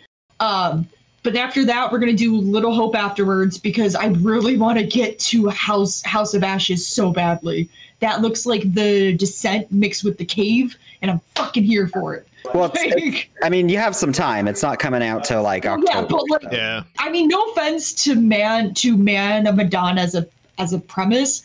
I'm not a fan of haunted ship stories or like ghost ship stories. I feel ya. Or like weird games. Ghost weird ship stories. There's this cool ghost ship story called Ghost Ship. Any story that has to deal with a ship and some supernatural shit going on. You ship people all the time. I do, but it's just like it kind of bores me. There were totally ghosts on that ship. 100%. Whatever. Totally ghosts. I'm tired of horror stuff taking place on ships for some weird as fuck reason. It's just not interesting to me. So I'm playing this one just so I could get to Little Hope because that looks like something interesting to me. Oh yeah. While then House of Ashes looks right up my fucking alley. Apparently it has Ashley Tisdale in it too. So like the High School Musical. Oh dude, that's gonna be sweet. That's right? Like I'm like, all right, I'm cool. That's the sweet life right there. I like Man of Medan so far. The characters seem a lot of fun, and I really don't hate anybody yet. But I feel like that's gonna change very soon. I'm gonna feel like I fucking hate this person. But like, I loved Until Dawn so much when that came out. So Joe actually warned me going in. He's like, "Look, this is not as good as Until Dawn is. I'm just warning you now." And I know you guys talked about it. So I knew going in it wasn't going to be like on that level. So like I went in with my expectations kind of lower. So I'm hoping it does something that raises them again. So I'll be like, oh, cool, another super great, super massive. What I will say though is I loved how they started with a heavy metal remix of like, you know, like an old song like they did with Until Dawn. I am here for that shit. I am here for it. Though I feel like nothing can top. Oh, what the fuck was the Until Dawn song?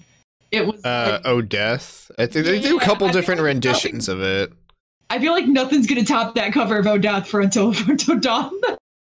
So I'm like, yeah, this is fine. And then really quick, I started Bravely Default 2 just for the hell of it. Oh my god, that game is hard, and I'm playing on easy. Like I did. I had a hard time playing the. I had a hard time playing the demo, and I just like gave up. I was like, this game is difficult. I did one open world fight, and I almost lost everybody. And I'm like, okay, I'm on easy. Yeah, the difficulty on that game is like broken. I don't know what's wrong with it. Yeah. I was gonna. What else was I gonna say? Oh, Square Enix is gonna take my $250 soon for that Nier Collector's Edition, and I'm not ready for it. Because I'm gonna be broke. I'm gonna be fucking broke. But no, I mean, other than that, please go and download the System Shock remake demo. That's on Steam now. It's free. It's free to download. It's really fucking good. And the game finally has a date. It's coming out in like June or July. Oh, you just reminded me. I need to download the that one game that what was it? It's basically kind of like Final Fantasy Tactics meets Octopath Traveler. Project Triangle? Yes, Project Triangle. I need to download the demo for that. Yeah, Project Triangle.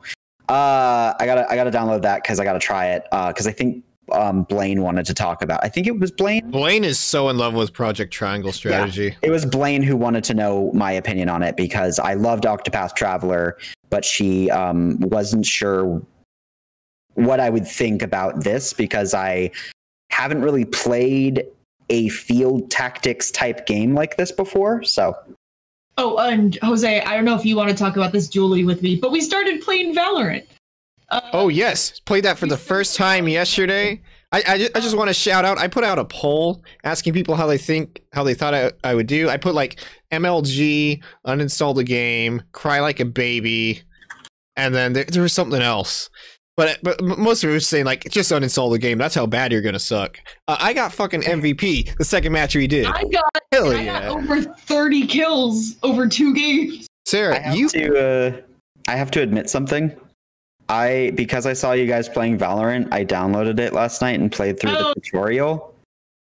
Corey, we need to play. I'm not sure how to feel about it because the reason I haven't played Valorant until now is because it felt like just another generic first-person team-based shooter. It's basically Counter-Strike with Overwatch abilities, and it's a really weird transition, especially since like the shooter I played the most growing up was Halo 3, and like one of the core strategies, like this is just kind of a general controller thing where you have to move while you're shooting to like make for a little micro adjustment so you can be accurate. Like Halo in particular is just like you need to be jumping around like a jackass so people can't shoot at you. Counter-Strike and Valorant are the complete fucking opposites. You got to stand so fucking still in order to hit anything. Yeah, it was a weird transition for me as someone who, when I play World of Warcraft, people get mad at me because I'll be like walking everywhere while like taking, and people are like, "Can you please keep the enemy to one spot?" When I have this habit of just constantly moving. So with Valorant, I've had to learn to not constantly move. But yeah, we did pretty damn good. We won both the rounds that we played. We teamed up with our friend Storm, Atma, and her roommate. I feel bad I don't remember. Kellen. Very nice guy. Yeah, we ended up rocking it. And again, you said that people voted that you were going to do bad. You were MVP the second round. First time playing. Good. I said it wasn't good. I got over 30 plus kills over 2 rounds. I earned that dab, Corey. No matter how much you dab, it will never be cool again. We surprisingly did very good, and I swear I wasn't smurfing. Oh, you guys were like, "Oh, you've never played this." Wait, Corey, back me up on this. Have you seen the Hustling episode of Drake and Josh? Remind me. where they're playing pool and then Josh is like stupidly fucking good. Yes. Thank you, Corey. But yeah, I apparently lied even though I wasn't lying, and at one point Atma was like, "And Sarah's going to carry the entire team to victory," and I'm like, "No." I will say, That's not good. I will say, Sarah, and don't take this the wrong way, because just like based on like how you like playing single player games, you've mentioned that you like playing on easy because it's chiller. You played Valorant. You are fucking vicious. You are so fucking good at it. Like I'm watching you. Like when I'm dead, I'm seeing exactly what you're doing. Like Sarah's a fucking murderer. I swear I'm not good. I've been playing it at work on my like off time just because I'm bored, and I'm like, I don't know. And then Atma found out I was playing it, and she was like, "You should add me. We should play together." And I'm like, I swear I'm not good. And then we all get together and play last night. And at work, when I barely get three kills around, I'm getting 18 and like 16. And I'm like, what is skills? Crouching Sarah, hidden shooter. And I'm like, and like Jose can actually attest to this. He was like spectating me whenever he would die. I was popping headshot after headshot and not even trying. Like, okay, I was just popping. You're good at clicking their heads, is what it is. You're really good at clicking heads. No, I just like this dude with the bow because he's hot. Oh, okay. Yeah, your thirst has won you this round. I know I brought it up, but rounds apparently. I know I brought it up yesterday, but for podcast purposes. Sorry about that tweet where what would it say? Like that awkward moment when Sarah realizes you can't check out your character's ass if it's a first person game. But if somebody plays the same character, then you can check out their ass. Also, for podcast purposes, I'm sorry that I yelled at you earlier. Again. Oh no, dude! This is a podcast. We're hamming it up. It's all part of the fun. If we agreed all the time, it'd be boring. But also, John came out with a good point and said, "You still have Resident Evil 5, Sarah." And I go, "Yes, I do, John. That camera hangs right below Chris Redfield's ass, and I'm good." Oh, Corey, if you do play with us, don't let Sarah shoot her arrows near you. Why? Yeah, I still feel bad about that. So Valorant so every character in Valorant has their own special, has their own ult. Well, the ult has friendly fire, and the game doesn't tell you that. I'm telling you right now, if there's and Storm just goes, "What killed me?" And I went, "Oh no, it was me." I'm telling you right now, I don't know what the characters are in Valorant yet, but if there's like some sort of bear-looking muscle daddy in there, I'm probably. There's two of them. There we go. Then there we go. Also, Corey, you know what? Really quick, Corey, I'm gonna send you a list of Valorant characters. Oh, here we go. Yeah. Is there pictures attached to them? Yes, there is. Okay. So here's all Valorant characters. I'm gonna post this in general. Corey, I want you. I mean, my icon's obviously gonna fucking give it away, but I want you to find the one that I'm incredibly hot for. Go. Oh, okay. Let me see. Yeah, I can't pull it up on my. I use my phone. Now. Okay. Let's play this game then. Characters. Okay, so we got Astra, Breach, Brimstone, Cypher, Jet, Killjoy, Omen, Phoenix. We are playing a game live on the podcast. Sage. Sova. It's Sova. Yeah. Legolas looking mother effer. Leave him alone. Legolas looking motherfucker. We know you too well, Sarah. I just like instantaneous. I was like, who's an archer? Who's an archer? Ah, there we go. Yeah. Leave him alone. He's a good bee. But no, like very honest handsome. God, it's very dashing. Also the two bears, Corey, are Breach and Brimstone. So. Okay, hold on. Let me go back to the list here. I'm going back up to the top. Hold on. Breach. I saw Breach first. And then Brimstone. Yeah, I'm not my type. Yeah, sorry. Yeah. But yeah, like we honest to God, we had a fun time last night. I personally had a fun time last night when I don't normally have fun playing those games. I had an absolute blast. I don't know about you. I never have fun. Life is pain. Sad. I actually think I'm more attracted. I think I honestly am more attracted to Yoru and to Phoenix. Yoru's hot. Yoru and Phoenix are. I don't know any of these names. But Phoenix was the fire guy, the guy who kept respawning himself. But like yeah, like we actually had a lot of fun. It's definitely something that we're going to be doing again, just because it was so much fun. And yeah, I'm surprised I'm finding this game fun. Riot Games is still a shit company, by the way. Yep, they're still a shit company. Misogynistic ass jackasses. But like, yeah, Valorant's fun. I mean, hey, as long as you can separate the artists from the game, that's fine. Valorant is one of those games. It kind of scratches that itch that Rainbow Six scratches for me, where when I die, I'm not angry that I died. I know what I did wrong. Where I'm like, oh, I was either peeking out, or I was making a dumb choice of what attack to use, or I wasn't using the right gun. Like I at least know what I did wrong, so I can fix it. Right. I like games like that. Like games that don't like kind of like how people say that like the Souls games do that, but Souls games do it so heavy-handed where it's like, oh, fuck you, you lose all your shit because you fell down a hole because you were dumb. Like, no, what Valorant does is Valorant at least, well, it doesn't exactly teach you, it at least allows you to go, oh, I saw what happened, and it even shows on the side of the screen what they killed you with, how much damage that they did. Like it at least like teaches you in that aspect, kind of like how Rainbow Six allows you to see a kill cam after. It's like it's stuff like that I wish more multiplayer games did. So like, oh, I don't feel bad about dying because I know why I died and I know how I can fix it in the future. So like, yeah, I'm having fun. Valorant's fun. Riot Game sucks. Jose, go. Oh shoot, dude! I have so much shit built over the time because I've just opted to skip out. Slow, go. Okay, shit. Where should I start? Let's Sackboy, Galaxy. I'll talk about Sunshine and Galaxy real quick. Actually, let me mark this time code. Wait, one time.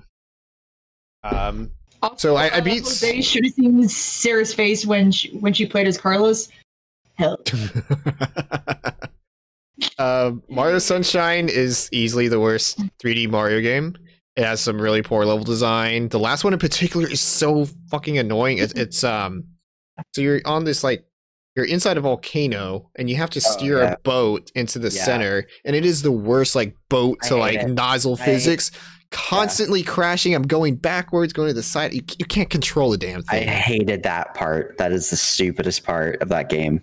But if it's one thing I really don't like about Sunshine, and it seems like basically every other 3D Mario game under the sun does, it railroads you into going into each world and getting 7 sprites in. Like you can't pick and choose like what's your favorite levels. Mario 64, like I whenever I replay that, I usually almost always never do the last levels because I know those early levels so well. I just get more stars there, so you don't have to get more stars later on. Right. It's pick and choose. You improvise. Okay, the music fucking slaps. I'll give it that. Sorry, there's no denying. Whenever you talk about it, and I have to have it. It's just like it's like engraved into my brain as I'm like kicking fruit. Is it flooded? I think I agree with Ramen in the chat. Sunshine is really, really bad, but it is one of my favorites because of nostalgia. But it is painful to get through. I will say that. Yeah, I would say that like the nostalgia for that game is so fucking intense to me. Especially the hidden levels. The hidden levels are stupid. Oh, there's no point to doing them either. Yeah. Like additional sprites and even getting the blue coins, it does not matter whatsoever. You just have to get to the 7th sprite in each level to beat Shadow Mario, then you can unlock the last level. Can we at least all agree with Ramen? Like I fucking agree with him 100%. I have a lot of nostalgia for it. That and Wind Waker. Nostalgic for me. It's insane. Like just hearing that music that's so engraved into our brains. Like it's like and I think that just goes to show how Nintendo can make something that because even now I'm also playing it on my free time, and I'm like, I want to murder somebody. Speaking of, be so fucking annoying. It's like, but then again, I go back into Io Delphina and I just go do do do do do. Music's so good. Like I'm just like, oh god, I keep getting sucked in. Briefly, speaking of like music and Wind Waker, I like literally my brain can't help it, but every time I literally see the ocean in real life, I hear the ocean music, the da da da da da da da da, you know, that I'm just like, and I dream of myself just sailing across the ocean. They need to hurry up and put that on Switch. Please. Please give us Wind Waker on the Switch. They put it on the Wii U. You can put it on Switch. No, you're getting Skyward Sword and you are going to like No, it. I'm good. I want Wind Waker. You guys are getting Skyward Sword and you're going to like it. That was a weird time with Sunshine and Wind Waker. They both got an emphasis on water. They just both made me wet when I was a child. I don't know what's up with that. Wow. Gross. That's not great, buddy. Because there's water. What are you talking about? That's you just remind me of when I played Valorant No. at work, and someone posted in the chat, I am new to this game, where's the good Rule 34? Oh no. That probably exists. That's you. No, that is entirely you. I was talking about myself. I was not talking about any characters. I'm just a wet boy, okay? Anyways, what else are you playing, Jose? I will not stand for this slander. I was insulting myself. Never. So after I beat Sunshine, I just moved straight on over to Galaxy. I really want to get to Mario 3D World and Bowser's Fury, but I'm stubborn. I need to beat the games I fucking buy. And you messaged me and you said that Galaxy is what was the word you said?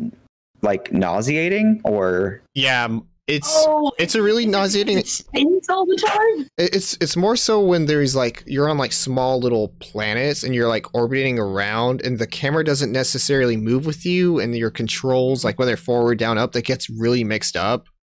Gives me a little bit of nausea. The game, because you know, is originally a Wii game. It has a lot of Wii pointer stuff you need to use in order to get star bits in order to stun enemies. So if you're playing in handheld, that is not a good way to play the game. Like they made the standard attack just a regular button that you can press, which is cool. But when you're like trying to do platforming, you have to like actually touch the screen. And so if you have I'll pull it out right now actually. So if you have the OG Switch, which is not, I wouldn't say ergonomically unfriendly, but it's definitely heavier than like what's comfortable. So like when you're playing, you have to hold with one hand and go like that. It just sucks. There's no way around that. That does not sound good. It's a freaking wrist killer. So I just started playing handheld. Like I'll just put my Switch like on the table and like pull the Joy-Cons off. But if you have a Switch Lite, it is a bad way to play the game. Like play with detached Joy-Cons or don't play at all. Right, basically exactly. what I would say. Are we also forgetting that Mario's gonna disappear at the end of March? Because yeah, if you haven't gotten the game, if you haven't gotten the collection yet, by the end of March, it's gone. It's just weird to me that no one's even talked about that part. Okay, now Mario's gonna be Thanos snapped out of existence. Okay, this is definitely a controversial opinion. He's gonna go. I have not entirely enjoyed my time revisiting these games. Yeah, I felt that really hard when I was playing through Mario 64 because I grew up on the DS port of that game, and that game was like my life growing up. So I went to replay it, and I'm like, y'all could have just ported the DS version. It has so much more content in it too. It looks better and played better. And instead, I'm staring at a fucking square screen on my Switch. I need to hold the Switch like this close because I'm fucking blind. And like it just doesn't play good. And like I'm like halfway through it, but I'm still like I was struggling so hard I had to stop playing it because it's just still a Nintendo 64 game. It's not that great anymore. Yeah, there's just a lot of issues with Sunshine, and then Galaxy's probably easily the best of them, but I guess I'm just kind of soured that I want to play this in handheld because that's how I play like 99% of my Switch games, and it's just not optimal that way at all. You know it's bad when they can get Darksiders 2 running on Switch pretty fucking perfectly, and you fucking jump into Mario 64 and you want to rip your Switch in half. Yeah. It's like seriously, they could have just ported the DS version. The DS version didn't change like the original thing. It just made it better. I don't understand what Nintendo does and why they do it. Also, why is this game disappearing on March 30th?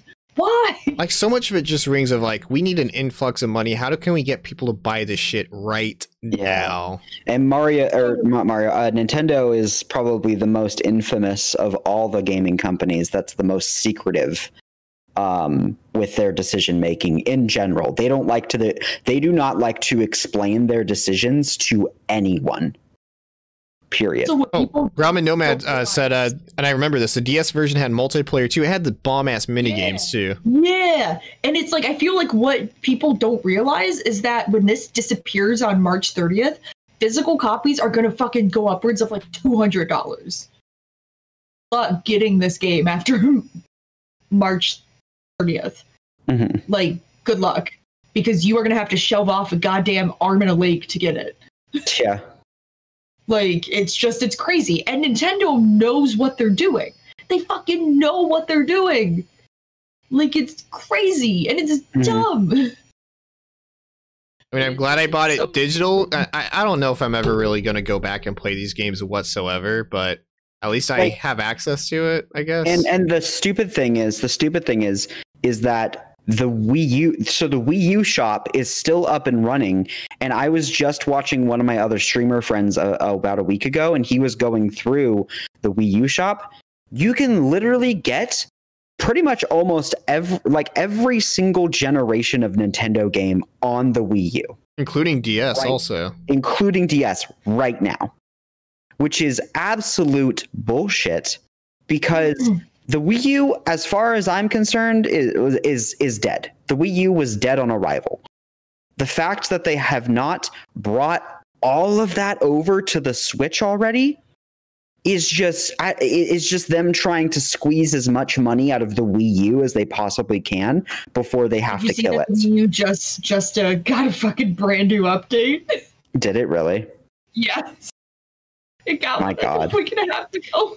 I feel like some of it's also just due to like different operating systems, but it's fucking Nintendo. They have the resources. It's just whether they care enough to invest in it, and people would buy it anyway. Why not? Don't tell Papa Nintendo that I downloaded Dolphin and I downloaded Trauma Center. How scandalous! Don't tell. I own Trauma Center physically. There was so many days of me going to college and at a community college where I just had my laptop open. I had an emulated version of the original Smash Bros. Just open, just playing on a keyboard, pretending to type notes. It was a fun time. Dolphin's great, except I can't get past the 4th surgery because it requires you to use the fucking defibrillator nonsense, and no one's programmed that on a mouse and keyboard yet. So I can't fucking get past the 4th. I can't get past the 4th surgery of Trauma Center. I think one of my favorite games from like the original Nintendo, I will say, is Star Tropics. But as a kid, I only ever played the second one. So Star Tropics 2, Zoda's Revenge, is a really, really good game. It's available on the Wii U store, but the first game is available on the Virtual Nintendo on the Switch. But I want the second one. Do you have a Wii U? I feel like I don't. See, I have a feeling that Mario's not disappearing on March 30th, unless Nintendo is just still gonna snap him out of existence. Nah, I don't think they're lying about that. Or they're going to release the game separately and make you pay $30 for Mario. They would probably do it $60. Knowing fucking Nintendo. Yeah. Let's see. Got about 7 minutes.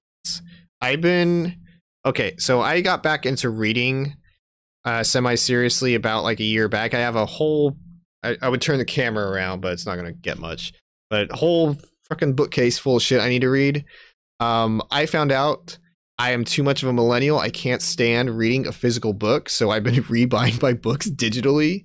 Like, cause like, look, when I'm at work, I have 5 minutes. I can whip my phone out. I can read 10 pages every here and there. I'm not gonna carry my book around with me everywhere I fucking go. If I had my backpack, like if I was going to college still, I can do that. Mm-hmm. But the first digital book I've kind of jumped back into was, I guess it was actually Murder on the Orient Express. That's a good book. But right now I'm reading, I'm going to go back and reread every single Halo novel. So Jesus, good luck. I mean, I enjoy them. They're well written. They're good action books. Personally, I think I want to go through and actually get like the digital versions of all of the Resident Evil books and read those, because man, those are the best. I want to read those. ST Perry's retelling was the best. I've never read them, so I really want to read them. Oh man, you're in for a fucking treat. Going back to the Halo books, like it's just so Fall of Reach, I believe, came out. I don't know if it was day and date with the first book. It was pretty damn close. Like there was a coordinated transmedia thing going on, but they give so much story and like lore and just general world building into the Halo universe, specifically through the book. Like it's this crazy deep universe, and like there's been some issues with Halo 4 and 5 making that complementary media into required reading, and that's a whole other topic that we've kind of gone into a little bit before. I wrote a pretty good blog post on that. Hashtag check out Sarah's blog. that hasn't been updated in 2 months. Hell yeah.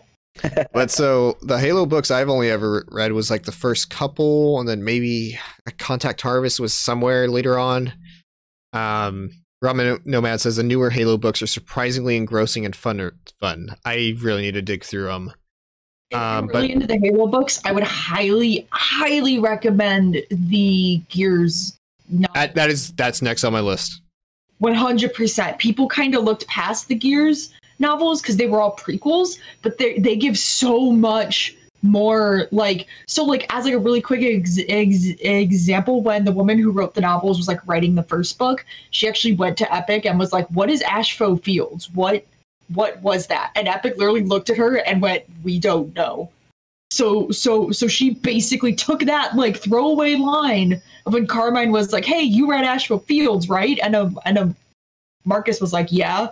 She took that line and made it into a whole fucking book, and it's so fucking cool. Like it just breathes new life into that game's lore and that game's story, and it's just so fucking fun. So I highly recommend those after you're done with the Halo books. The Halo books basically do the same thing with like, especially the first Halo game. Like it's just basically, I don't know, we're on a ring, let's fight aliens. Here's some Forerunner stuff.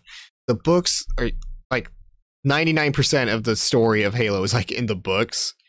And so one part that's really interesting to me, and this I don't want to say went over my head as a kid because I registered, but I didn't like dig as deep into it. So Fall of Reach kind of it starts with Dr. Halsey, who's responsible for the Spartan 2 project, which Master Chief, the Halo Man, is from. Halo Man. But it's a project where they went around the Outer Rim because they're having issues with they're not even insurrections. It's just people like on outer colonies on outer planets, just like, we don't want to be part of your government. We're going to do our own thing because you guys are imperialists. So it's like this weird like Titanfall. It's also Titanfall. It's generic sci-fi stuff, basically. Yeah.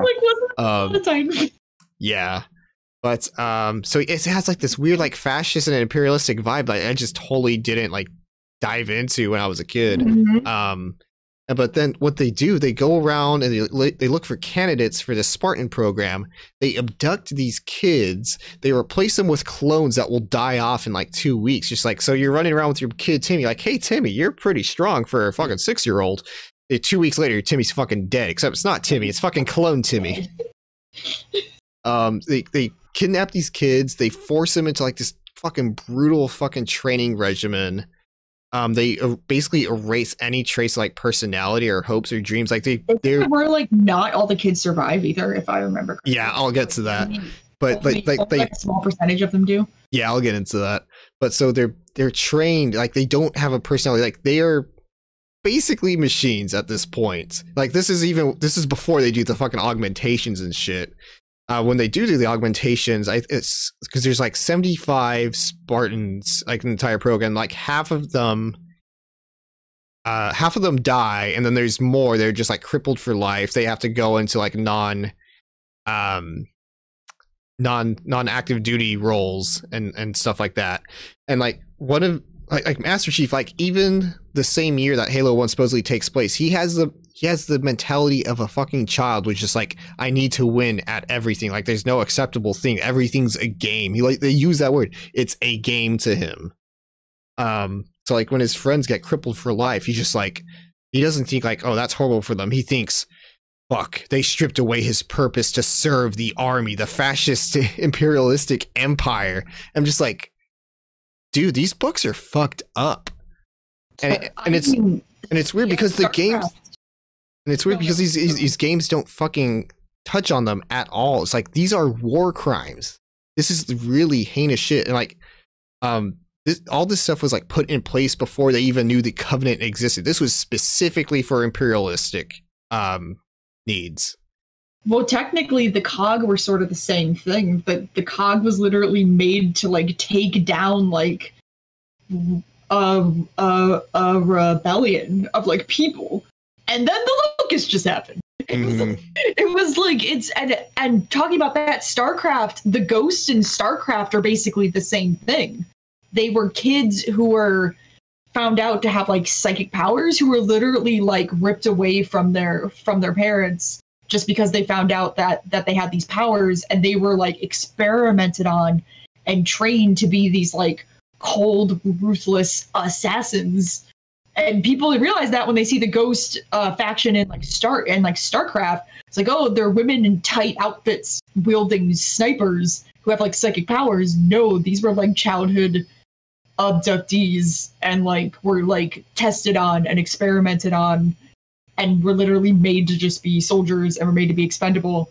And it's like we seem to forget this stuff until we read into the extended universe.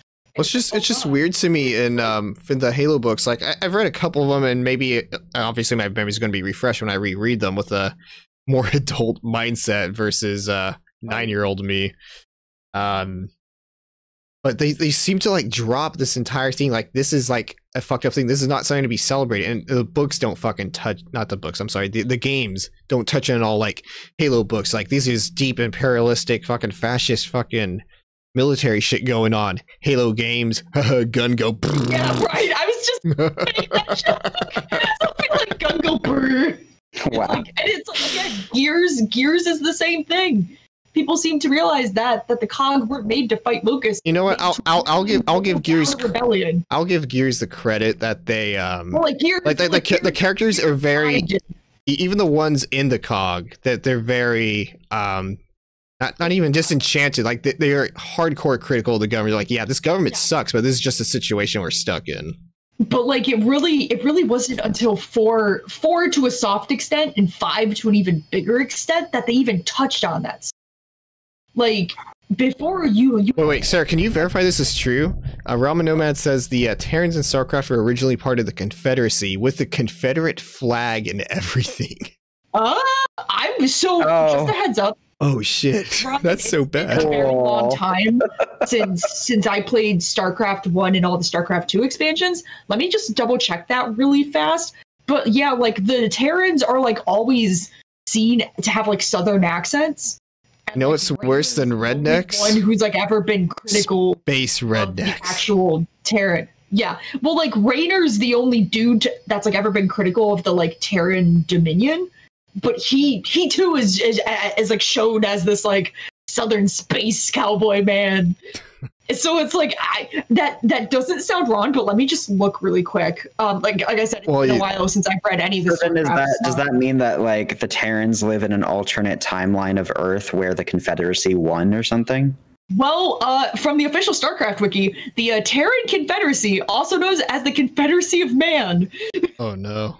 Oh, this is if Ben Shapiro became their president. Right? Oh my god. No, not even shitting you. The leader of the Terran Dominion kind of looks like Ben Shapiro. Oh, wait, send me that picture. Put it in the chat. Hold on. Oh, sweet. I need to see this. So apparently, in this actual StarCraft lore, this is from the StarCraft Reddit. So someone asked, is the Terran Confederacy related to the American Confederacy? Based on lore, the Terran Confederacy was based off of what fragmented history that they could find in the actual databanks of Earth, because I forgot that Earth kind of gets destroyed in StarCraft lore, but they save a lot of Earth's history. So it looks like the Terran Confederacy was based off of what they could find from Earth's history. The actual details of the American Civil War appear to be lost to them, and the Terran Confederacy doesn't seem to hold any of their ideals or anything similar to slavery. However, they take many names and iconography from Civil War battles. It also goes along with their general redneck style, though I don't think there's an in-lore reason for them adopting that culture. So, I mean, hold on, I'm Googling it. Like, I'm still trying to look. I'll find an answer, but it looks like people Even just so, kind of put that together. You gotta imagine whoever wrote that into existence. Whoever wrote that into existence with StarCraft lore had to be some sort of Confederate sympathizer. This meme shit post would be more effective if Blaine was here, but are they red pilled and based? Or no, not Arxon makes. Hold on, I'm trying to find his son. No, his son just kind of looks like Anduin, but we got to be wrapping up anyway. Hold on, I'm posting it in the. Hold on, I'm just gonna post it in this chat to make it easier. You can post it in Twitch chat. There, I just posted it in the group chat. There is the leader of the Terran Dominion as of StarCraft 2. Oh my god, he does. He does kind of look like Shapiro. Like a little bit, yeah. Oh no. Look like Shapiro. He totally gets his like ass kicked though. He totally gets his ass kicked. Like he literally like runs from everything. Like his like you didn't defeat me. I'm very calm. I'm not owned at all. You may have won. Because Ben Shapiro ran from California because his excuse was that LA is a dumpster fire that he just didn't feel safe in anymore. But the matter of fact is that he's a trash fire in and of himself. So he went to go be with people who are like-minded like him. I heard he sold his house to Aquaman. Did he really? No, I'll send you a link later. It's a meme. Okay. So with that, we got to be wrapping up. All right. Big thank you to Sarah and Corey for hanging out on the podcast, and thank you to everyone who's been hanging out, watching. Big shout out in particular to Sly and Ramen Nomad. Ramen Nomad says they're sorry for poisoning our minds with the knowledge of StarCraft lore. I played StarCraft because it was a space love story. I didn't want any of this shit.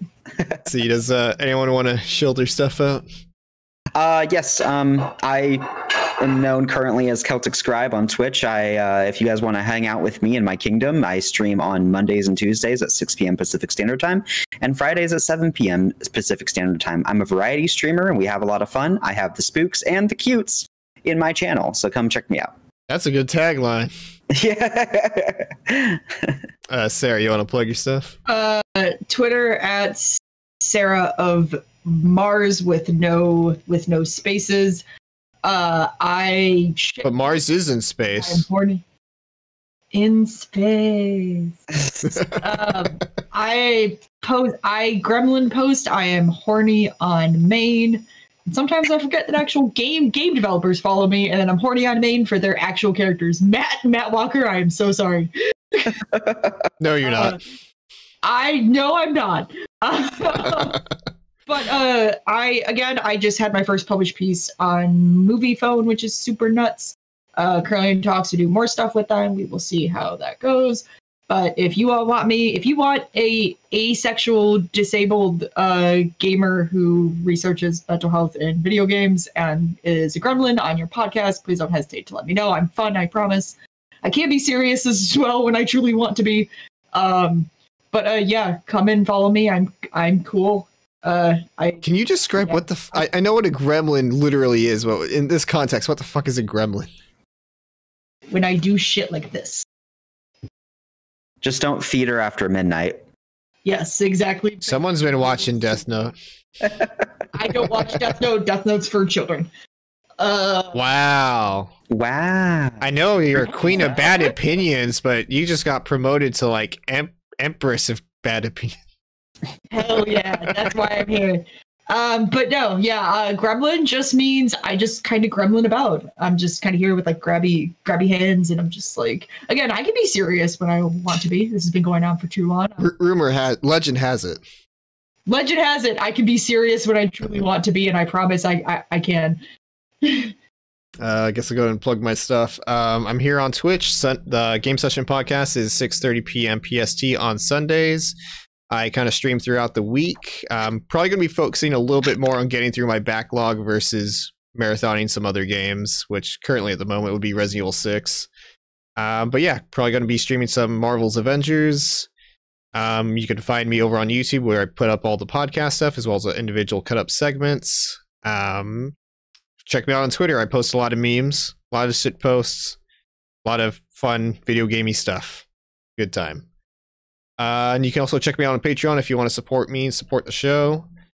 And almost very, very close to being affiliate. We got pretty damn good numbers tonight, so indeed, all the closer. And Corey, when I officially make affiliate, you have to dab. It's the law. Is it? All right. I'm not going to do it until you're official. Thank you, Robin, man. Much appreciated. But with that, that's been the show. Thank you, everyone, for hanging out with us. Bye. Bye.